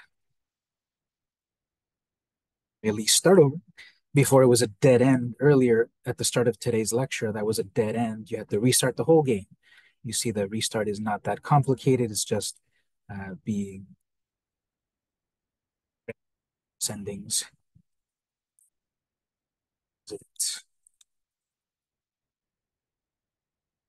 So we added functionality to the good ending, the bad ending. One has a just do it. The other one has a are you sure first. So those examples. As always, I'll put these examples up on Canvas. The last thing we'll do for today is we'll start to set up the character selection. We'll start to set up the character selection because that's going to require lots of setup. But we'll start with it at the moment. We'll see how far we go before we get to today's ending. And when we come back next time, we're going to add music and then finish the character selection and other things. Starting to set up the character selection, we'll go back to the title screen. This is all going to be through code for the moment. The visual elements will come second. But here's all of our code so far on scene one, frame one. I'll go to the very, very, very end, and I'll do this. This is like some of this extra stuff where you can create some visual element about, character select code. You're not limited to writing the actual code in your code. You can write comments, as we've seen, but also you can write little visual markers like this. Like my next 20 lines of code is all about this. We've been commenting our code here and there, explaining it and the like. But one thing that more advanced people do when your code gets very complex is you visually mark it in ways as well. Notice this is working by adding the comment line, to really polish it like that. So what follows is character select code. And the idea is character select will be based on several characters to choose from, each with different attributes. Purpose of having character selection is, well, this one's faster, this one's stronger, this one knows more magic, this one is whatever. Various characters have various attributes. The sky is the limit about what attributes you want. I'm going to start easy with like 3 or 4 little attributes. Well, part of the reason also of attributes is, okay, how do those attributes then affect the game? Like if we select a character that has, I'm going to go with like just classic D&D things of magic and power and intelligence and luck. You can make up your own attributes. But let's say we're battling the boss and the character that you have has low power. So it's going to take 20 hits to kill the boss versus you chose the character that had higher power. It's going to take, 11 hits to kill the boss. That's one reason why you might have attributes to affect other parts of the game. If we knew all of the code and knew all of the possible code, and we had all of the game perfectly mapped out, we would, of course, create the game in perfect sequence for the end result. We're doing it in this way that this is an idea we got later, and now we're going to retrofit it into what exists. Depending on what you're doing, some things will be easy to retrofit, to add on to, and other things will be difficult, and other things will be very difficult. So logically right here about now, I want to introduce characters that will affect different characters that affect the gameplay. Honestly, this leans more towards the difficult. If we had thought of this at the very beginning and added it from the beginning, making that a part of our game is easier. We have our game so far, and now we're going to add something kind of complex. So it's going to lean towards the more difficult. We're going to do a version 1, and then depending on our time, we do version 2 and such. We're going to have a few different characters with different attributes that affect the game. 3 lines of idea will then add up to like 50 lines or more of code. That's just the nature of it. So first, define the character objects.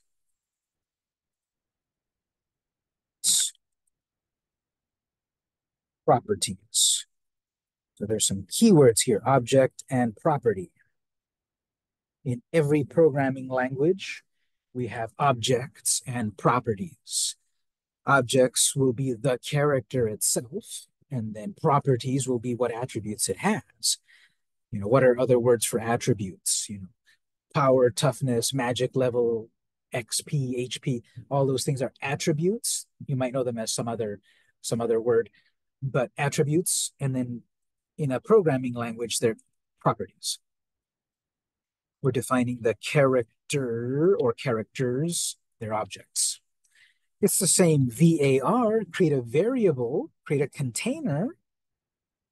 So we had a container that is storing true or false. Do you have this object or not? Um, do you have, what's your points, etc. You have these variables, these objects that store something. Here now we have one that is going to be more complex that will have attributes. But let's say in my case, we're going to have the classic uh, mage and fighter and thief and whatever. So we're going to have like three or four, whatever. So we're going to have a mage. Um, I'm going to call this thing, it's a mage. I'll call it M, capital M mage. It could be lowercase, it could be whatever. It could be mage one, whatever you want to call these things. Notice I'm calling it with a capital M to differentiate it with every other thing that has been lowercase.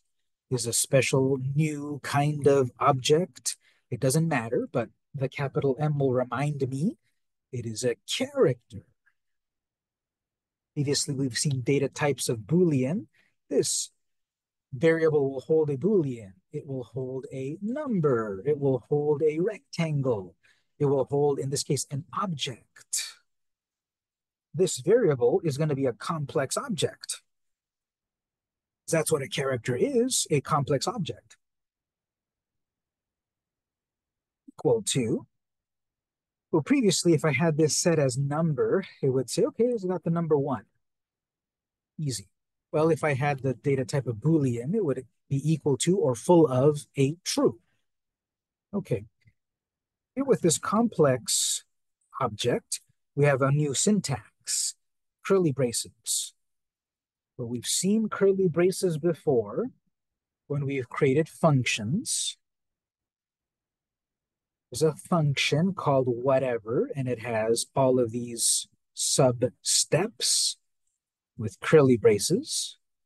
So looks different, but it's the same sort of idea. I'm going to group together a bunch of attributes,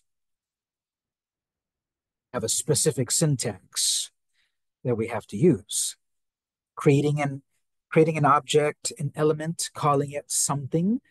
What does it store? It stores complex data. What's the complex data in here? That apart. As usual, you can comment right here for the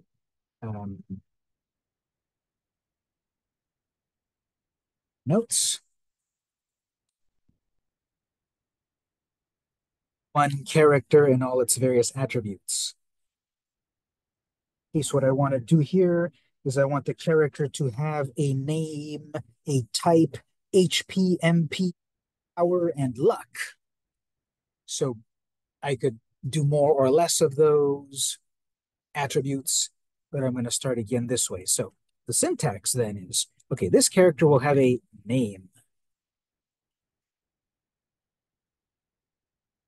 Seen before, however, is a reserved word.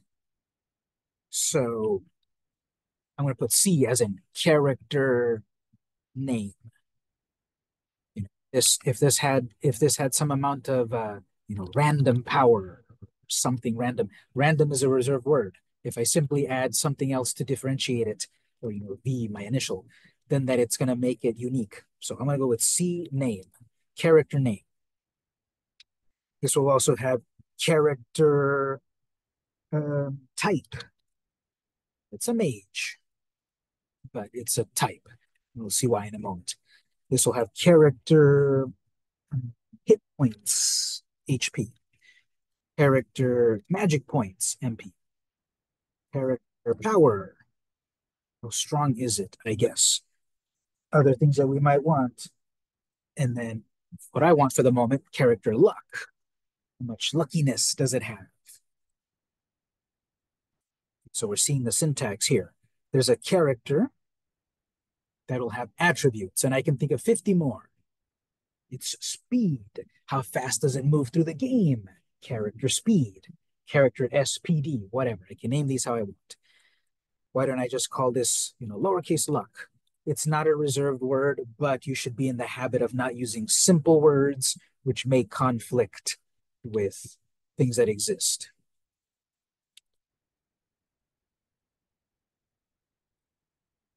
that. That's no such thing, but whatever. So, okay, further on the syntax of each of these, there's a colon at the end of each of these.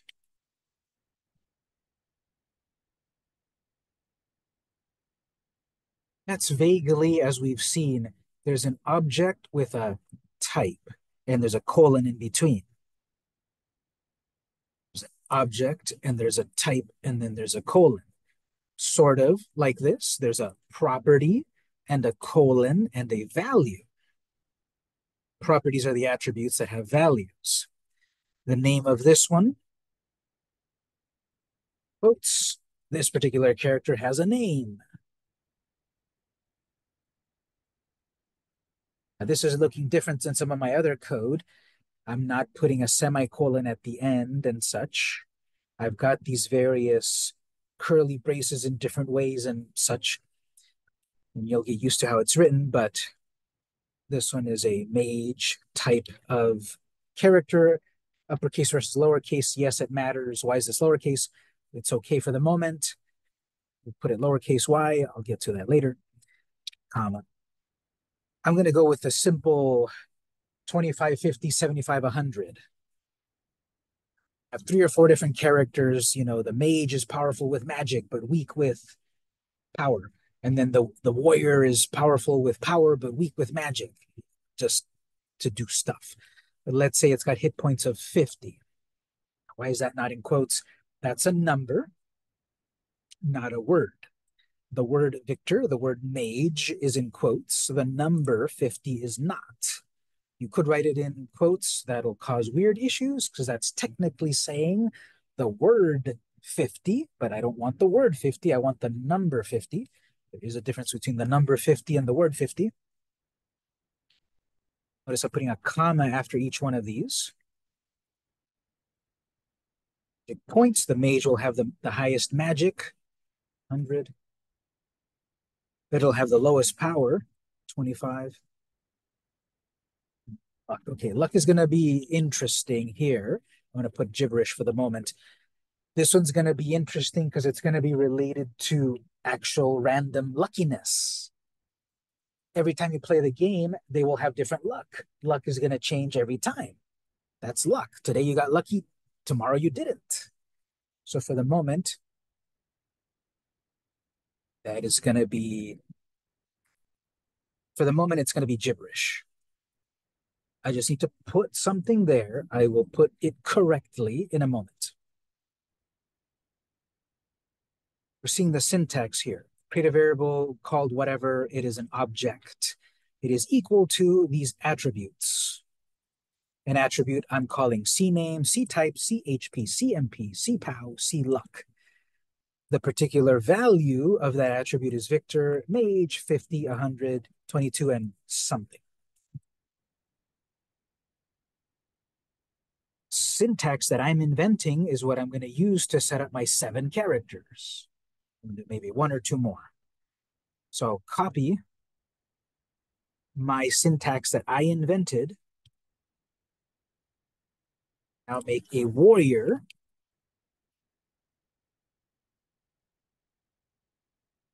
Just change the relevant parts of the character, leaving the luck gibberish for the moment. So my idea is different characters that have different attributes that affect the game in different ways. I have a mage that is more powerful with magic, and therefore in a particular level of the game, having higher magic will do a certain result. If instead I pick the warrior, a certain level of the game where it's a little bit more important to have higher power, that character is going to matter. One more, thief.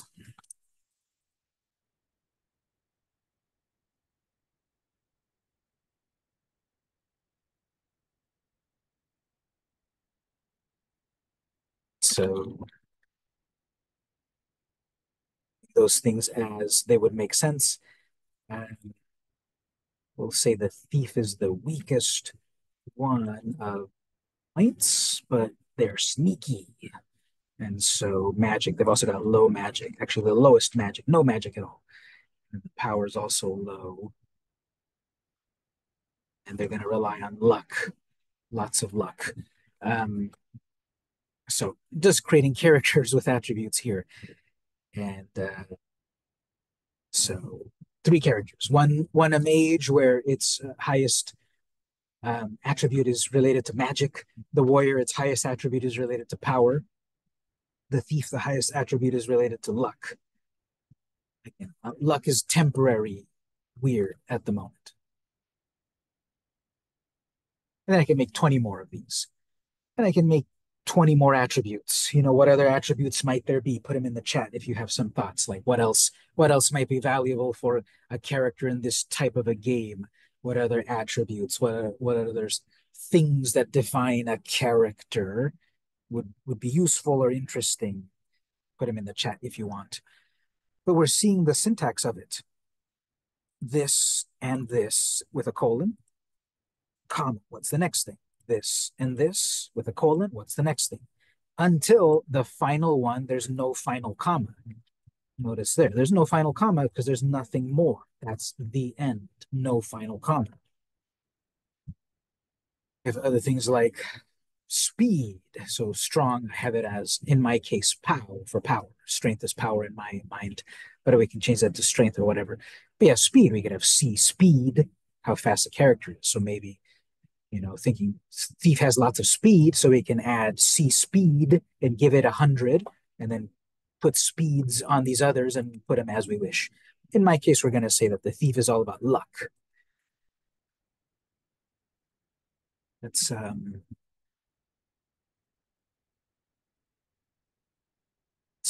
let's go on here. So to find the character objects, we could say syntax. Syntax.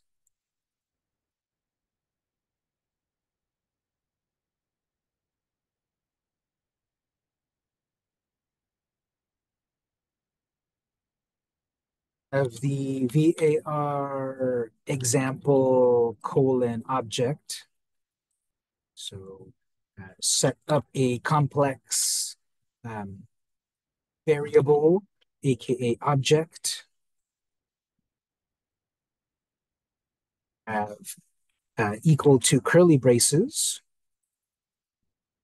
That's the collection. Set up the collection attributes, technically of properties and values.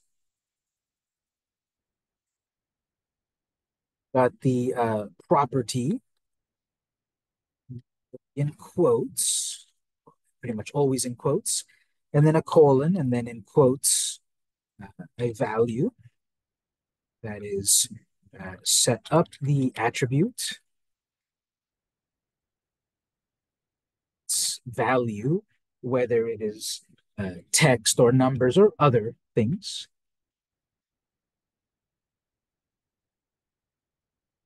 So value could be words, is known as a string, in quotes, numbers,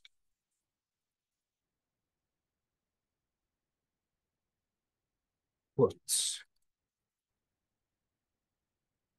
What we're seeing here, words versus numbers.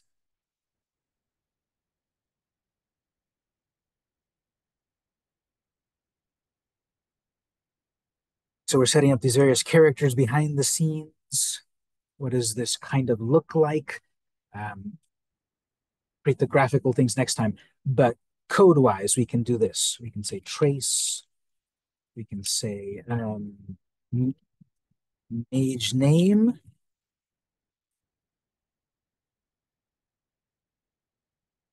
Mage.cname.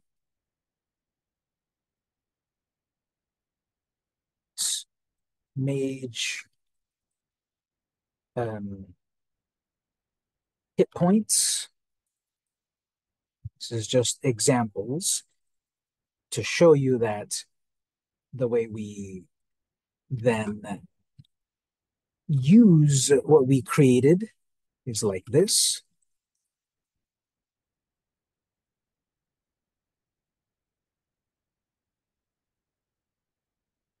Um, Power.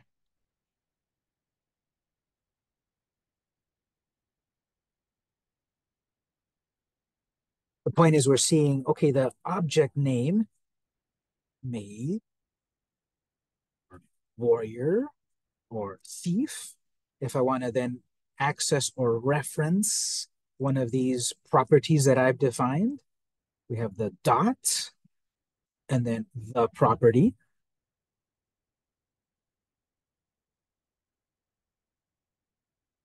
However, I spelled it here. If I just called it power, well, then that's going to be mage.power.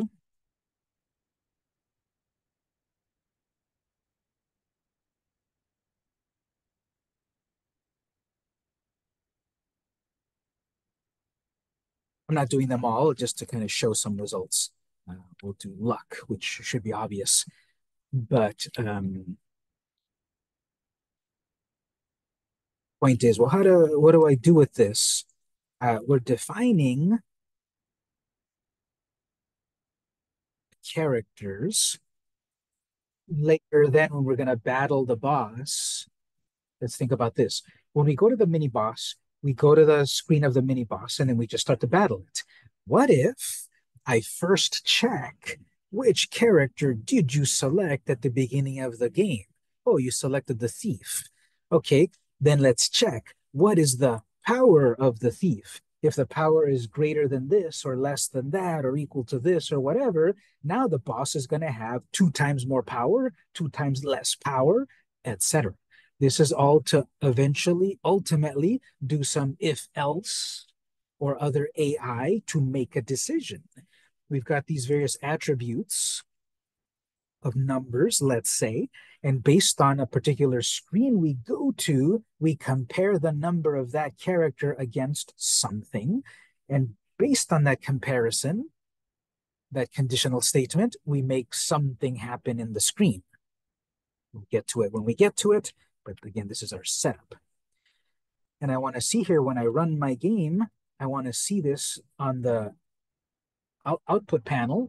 We're not going to do anything yet, but I want to see that right here. So I just want to see down here when I first start my game. Okay, game is ready. Do I have the skull key? Oh, remember we did that stuff with the skull key. But here's the new stuff: mage name, and it says the name that we typed into the group of code. What are the hit points? There they are. There's its power, and then luckiness is because it's gibberish. It's confused, but it's saying something. And so this is just to show you how do I access? What do I do with this stuff? Let's say here I do mage dot cpow is equal to 99. And now if I do the trace again of power, logically, when the game starts, set all attributes, show them to me. Now the game has progressed somehow. I've leveled up. Show me the result. So saying equal. There's a particular character. It has a particular property. That dot there is very important. We're setting it equal to, not comparing. Double equals is compare. We're setting it to something. And then I'll say, show it to me. So obviously we would want to set that when we defeat the boss or we pick up the armor or whatever. But I'm just showing you that in the code here, it does what you tell it. We first defined the character and it started off with power 25. And then something happened and now the power is 99. This is just showing you create the character, somehow alter the character. It's easy.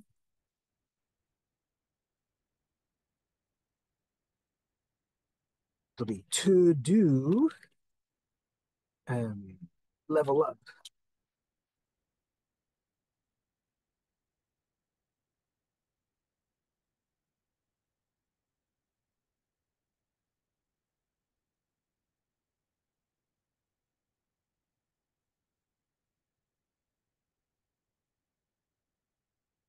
thing we'll do right here is the luck.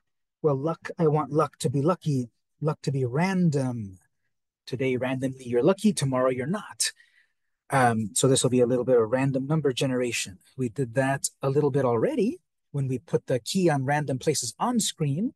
Well, we're going to do something similar to generate some luck.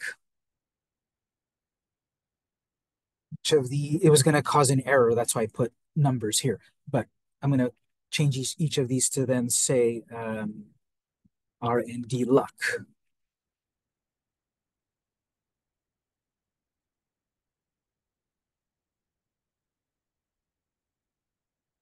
Things that were in quotes were words. These over here are numbers. Well, that's a word, but not a number. It's a variable. I'm going to put a variable into luck. And that variable is going to come from randomly picking a lucky number. So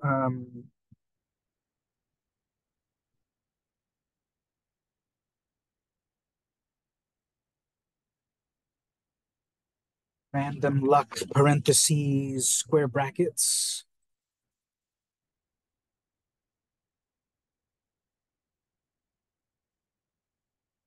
Okay, I'll explain that in a moment. But this is going to generate a random number and add it to luck. And maybe all of these three very luckily get a value of 3. Maybe one of them has 99 and one has 2 and one has whatever. So we're going to set up a random number generator. That's what that code is. The random number generator. Well, before I try to add a random number here, I need to define what is this random generator. So I will back up, define the characters, define the random number generator. Does need to be in this order. If we make up the characters and then the generator down here, you'll get an error because we're trying to use a generator, but we haven't defined it. So you want to define the generator first and then use it. But I wanted to put the code here of what does it mean to be a character. Define random luck generator. This is a function which is called RND luck colon parentheses colon array. That's different. Previously, we've had this say function void because nothing happens technically as a result.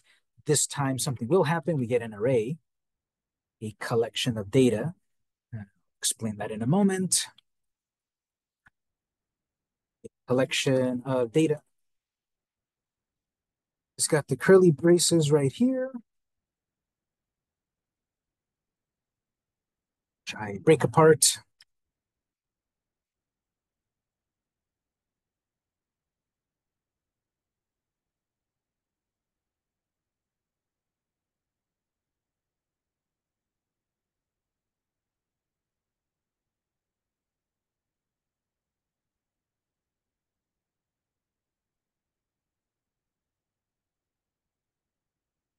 We've seen this before. There's a function that's going to run, but this time it's going to run when we create the character.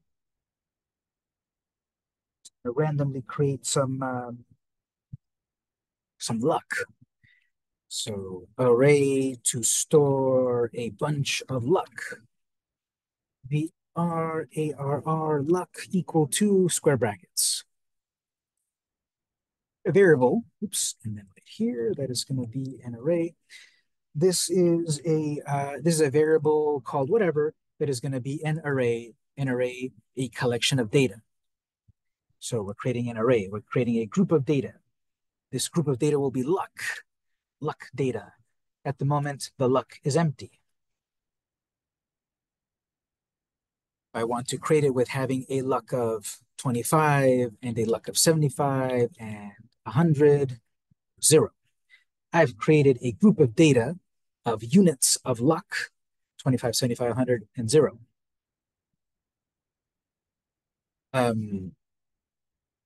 One of these will be chosen randomly. So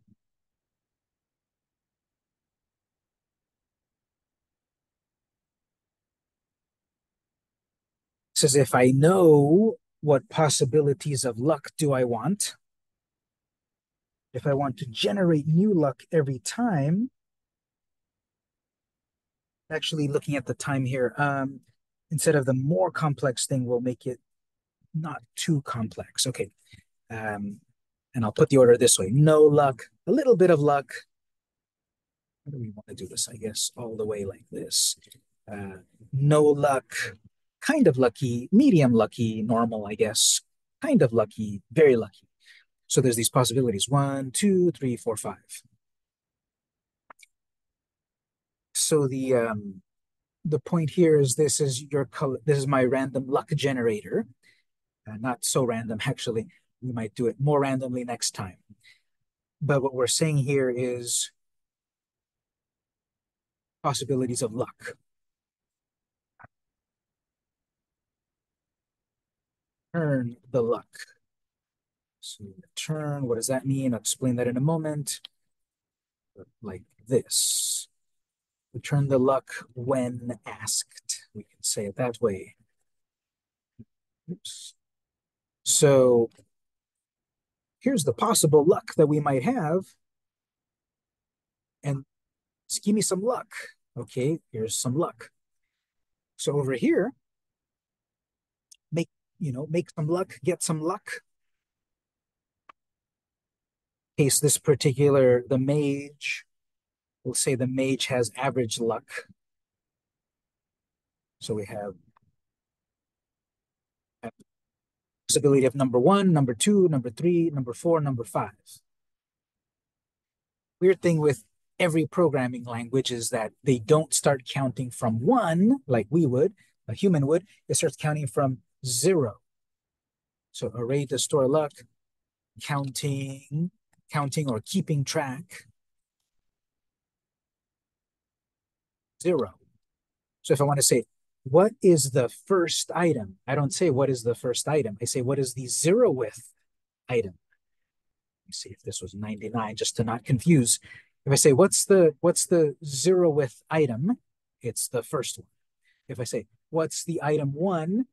It's not this one, it's this one. Because we start from zero. This is just something to memorize. All programming languages do this. When you start to count, you don't count from one, you count from zero. So this is 0, 1, 2, 3, 4. Even though there's five things, we reference them as 0, 1, 2, 3, 4. So if I say, yeah, give me item 5, there's no item 5. There's an item 4. 0, 1, 2, 3, 4. Item 4, the fifth item. 0, 1, 2, 3, 4. Yes, it's weird. All programming languages think like this. So keeping that in mind, if I want the mage to be medium lucky, that is okay. It's the third item, but we count 0, 1, 2 again. Don't think that it's 0 because I put 0. It is always 0. If this was XXX, that's not a real amount of luck. I'll just throw something there. That is a 0, 1, 2. Okay, so I need a 2 right here. Give me position 2, starting from 0, 50. The mage is lucky of 50. Well, why don't you just write 50?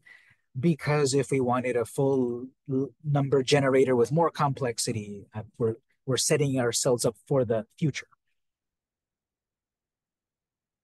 Yeah, warrior will have the lower luck, 25, which is 0, 1. Okay, so the warrior is going to have a 1 right there. And I wanted the thief to be the luckiest one, the fifth item, but it's 0, 1, 2. Thief will have 4. Position 4, item 5. Now my code here, okay, this mage's name, its hit points, its power, its luck. Now that I don't have gibberish there, I'm saying from my collection of luck, get me position 2, 0, 1, 2, the third item, The third item is 50.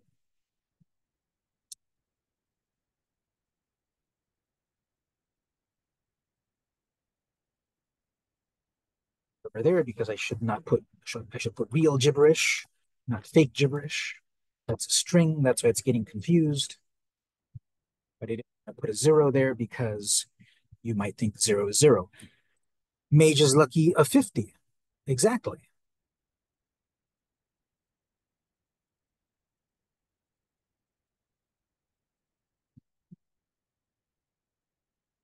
Second item is 50. Just to confirm it, what's the luck of the warrior? Okay. Warrior luckiness.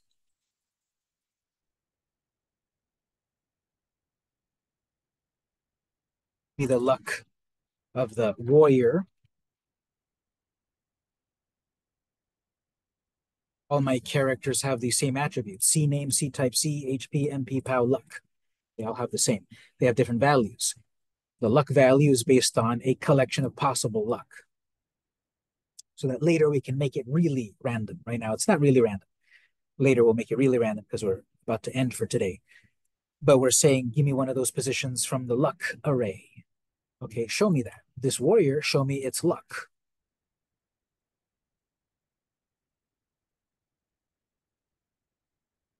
So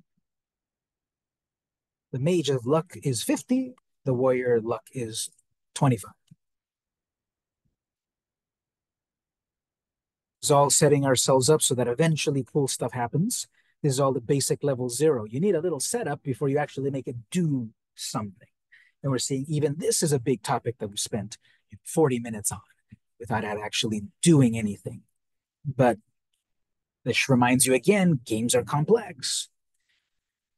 That's why all of this I'll add to Canvas, of course, and it's recording, of course, and I will do here to do.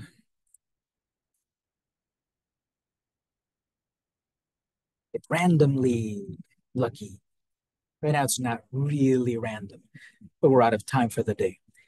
But this random luck generator here has 4 possibilities of luck.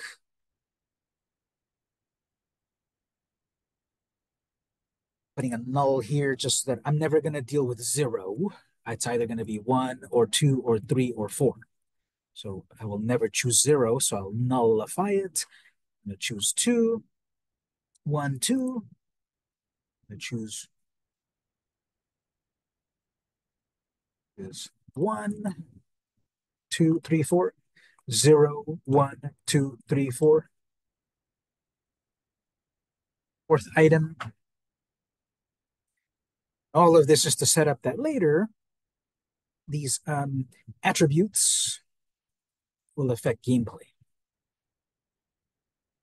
So we'll end at this point. I'll my example code here so you can review it. There's no homework this week. We obviously are going to continue with the music on Wednesday and then come back to this. There's the homework from last week that is due tomorrow. Review the assignment on that. This week is adding more to our skill set. Next week will be the homework about what we learned previously to add to it. And then we'll move along. We'll get to that when we get to it. But we'll end at this point. We'll do some lab time if you need it. Check the assignment, and we're going and marking things off of our to-do list. This one is the starting to get together the character select. We have a character select because we have attributes of different characters. We're getting there little by little.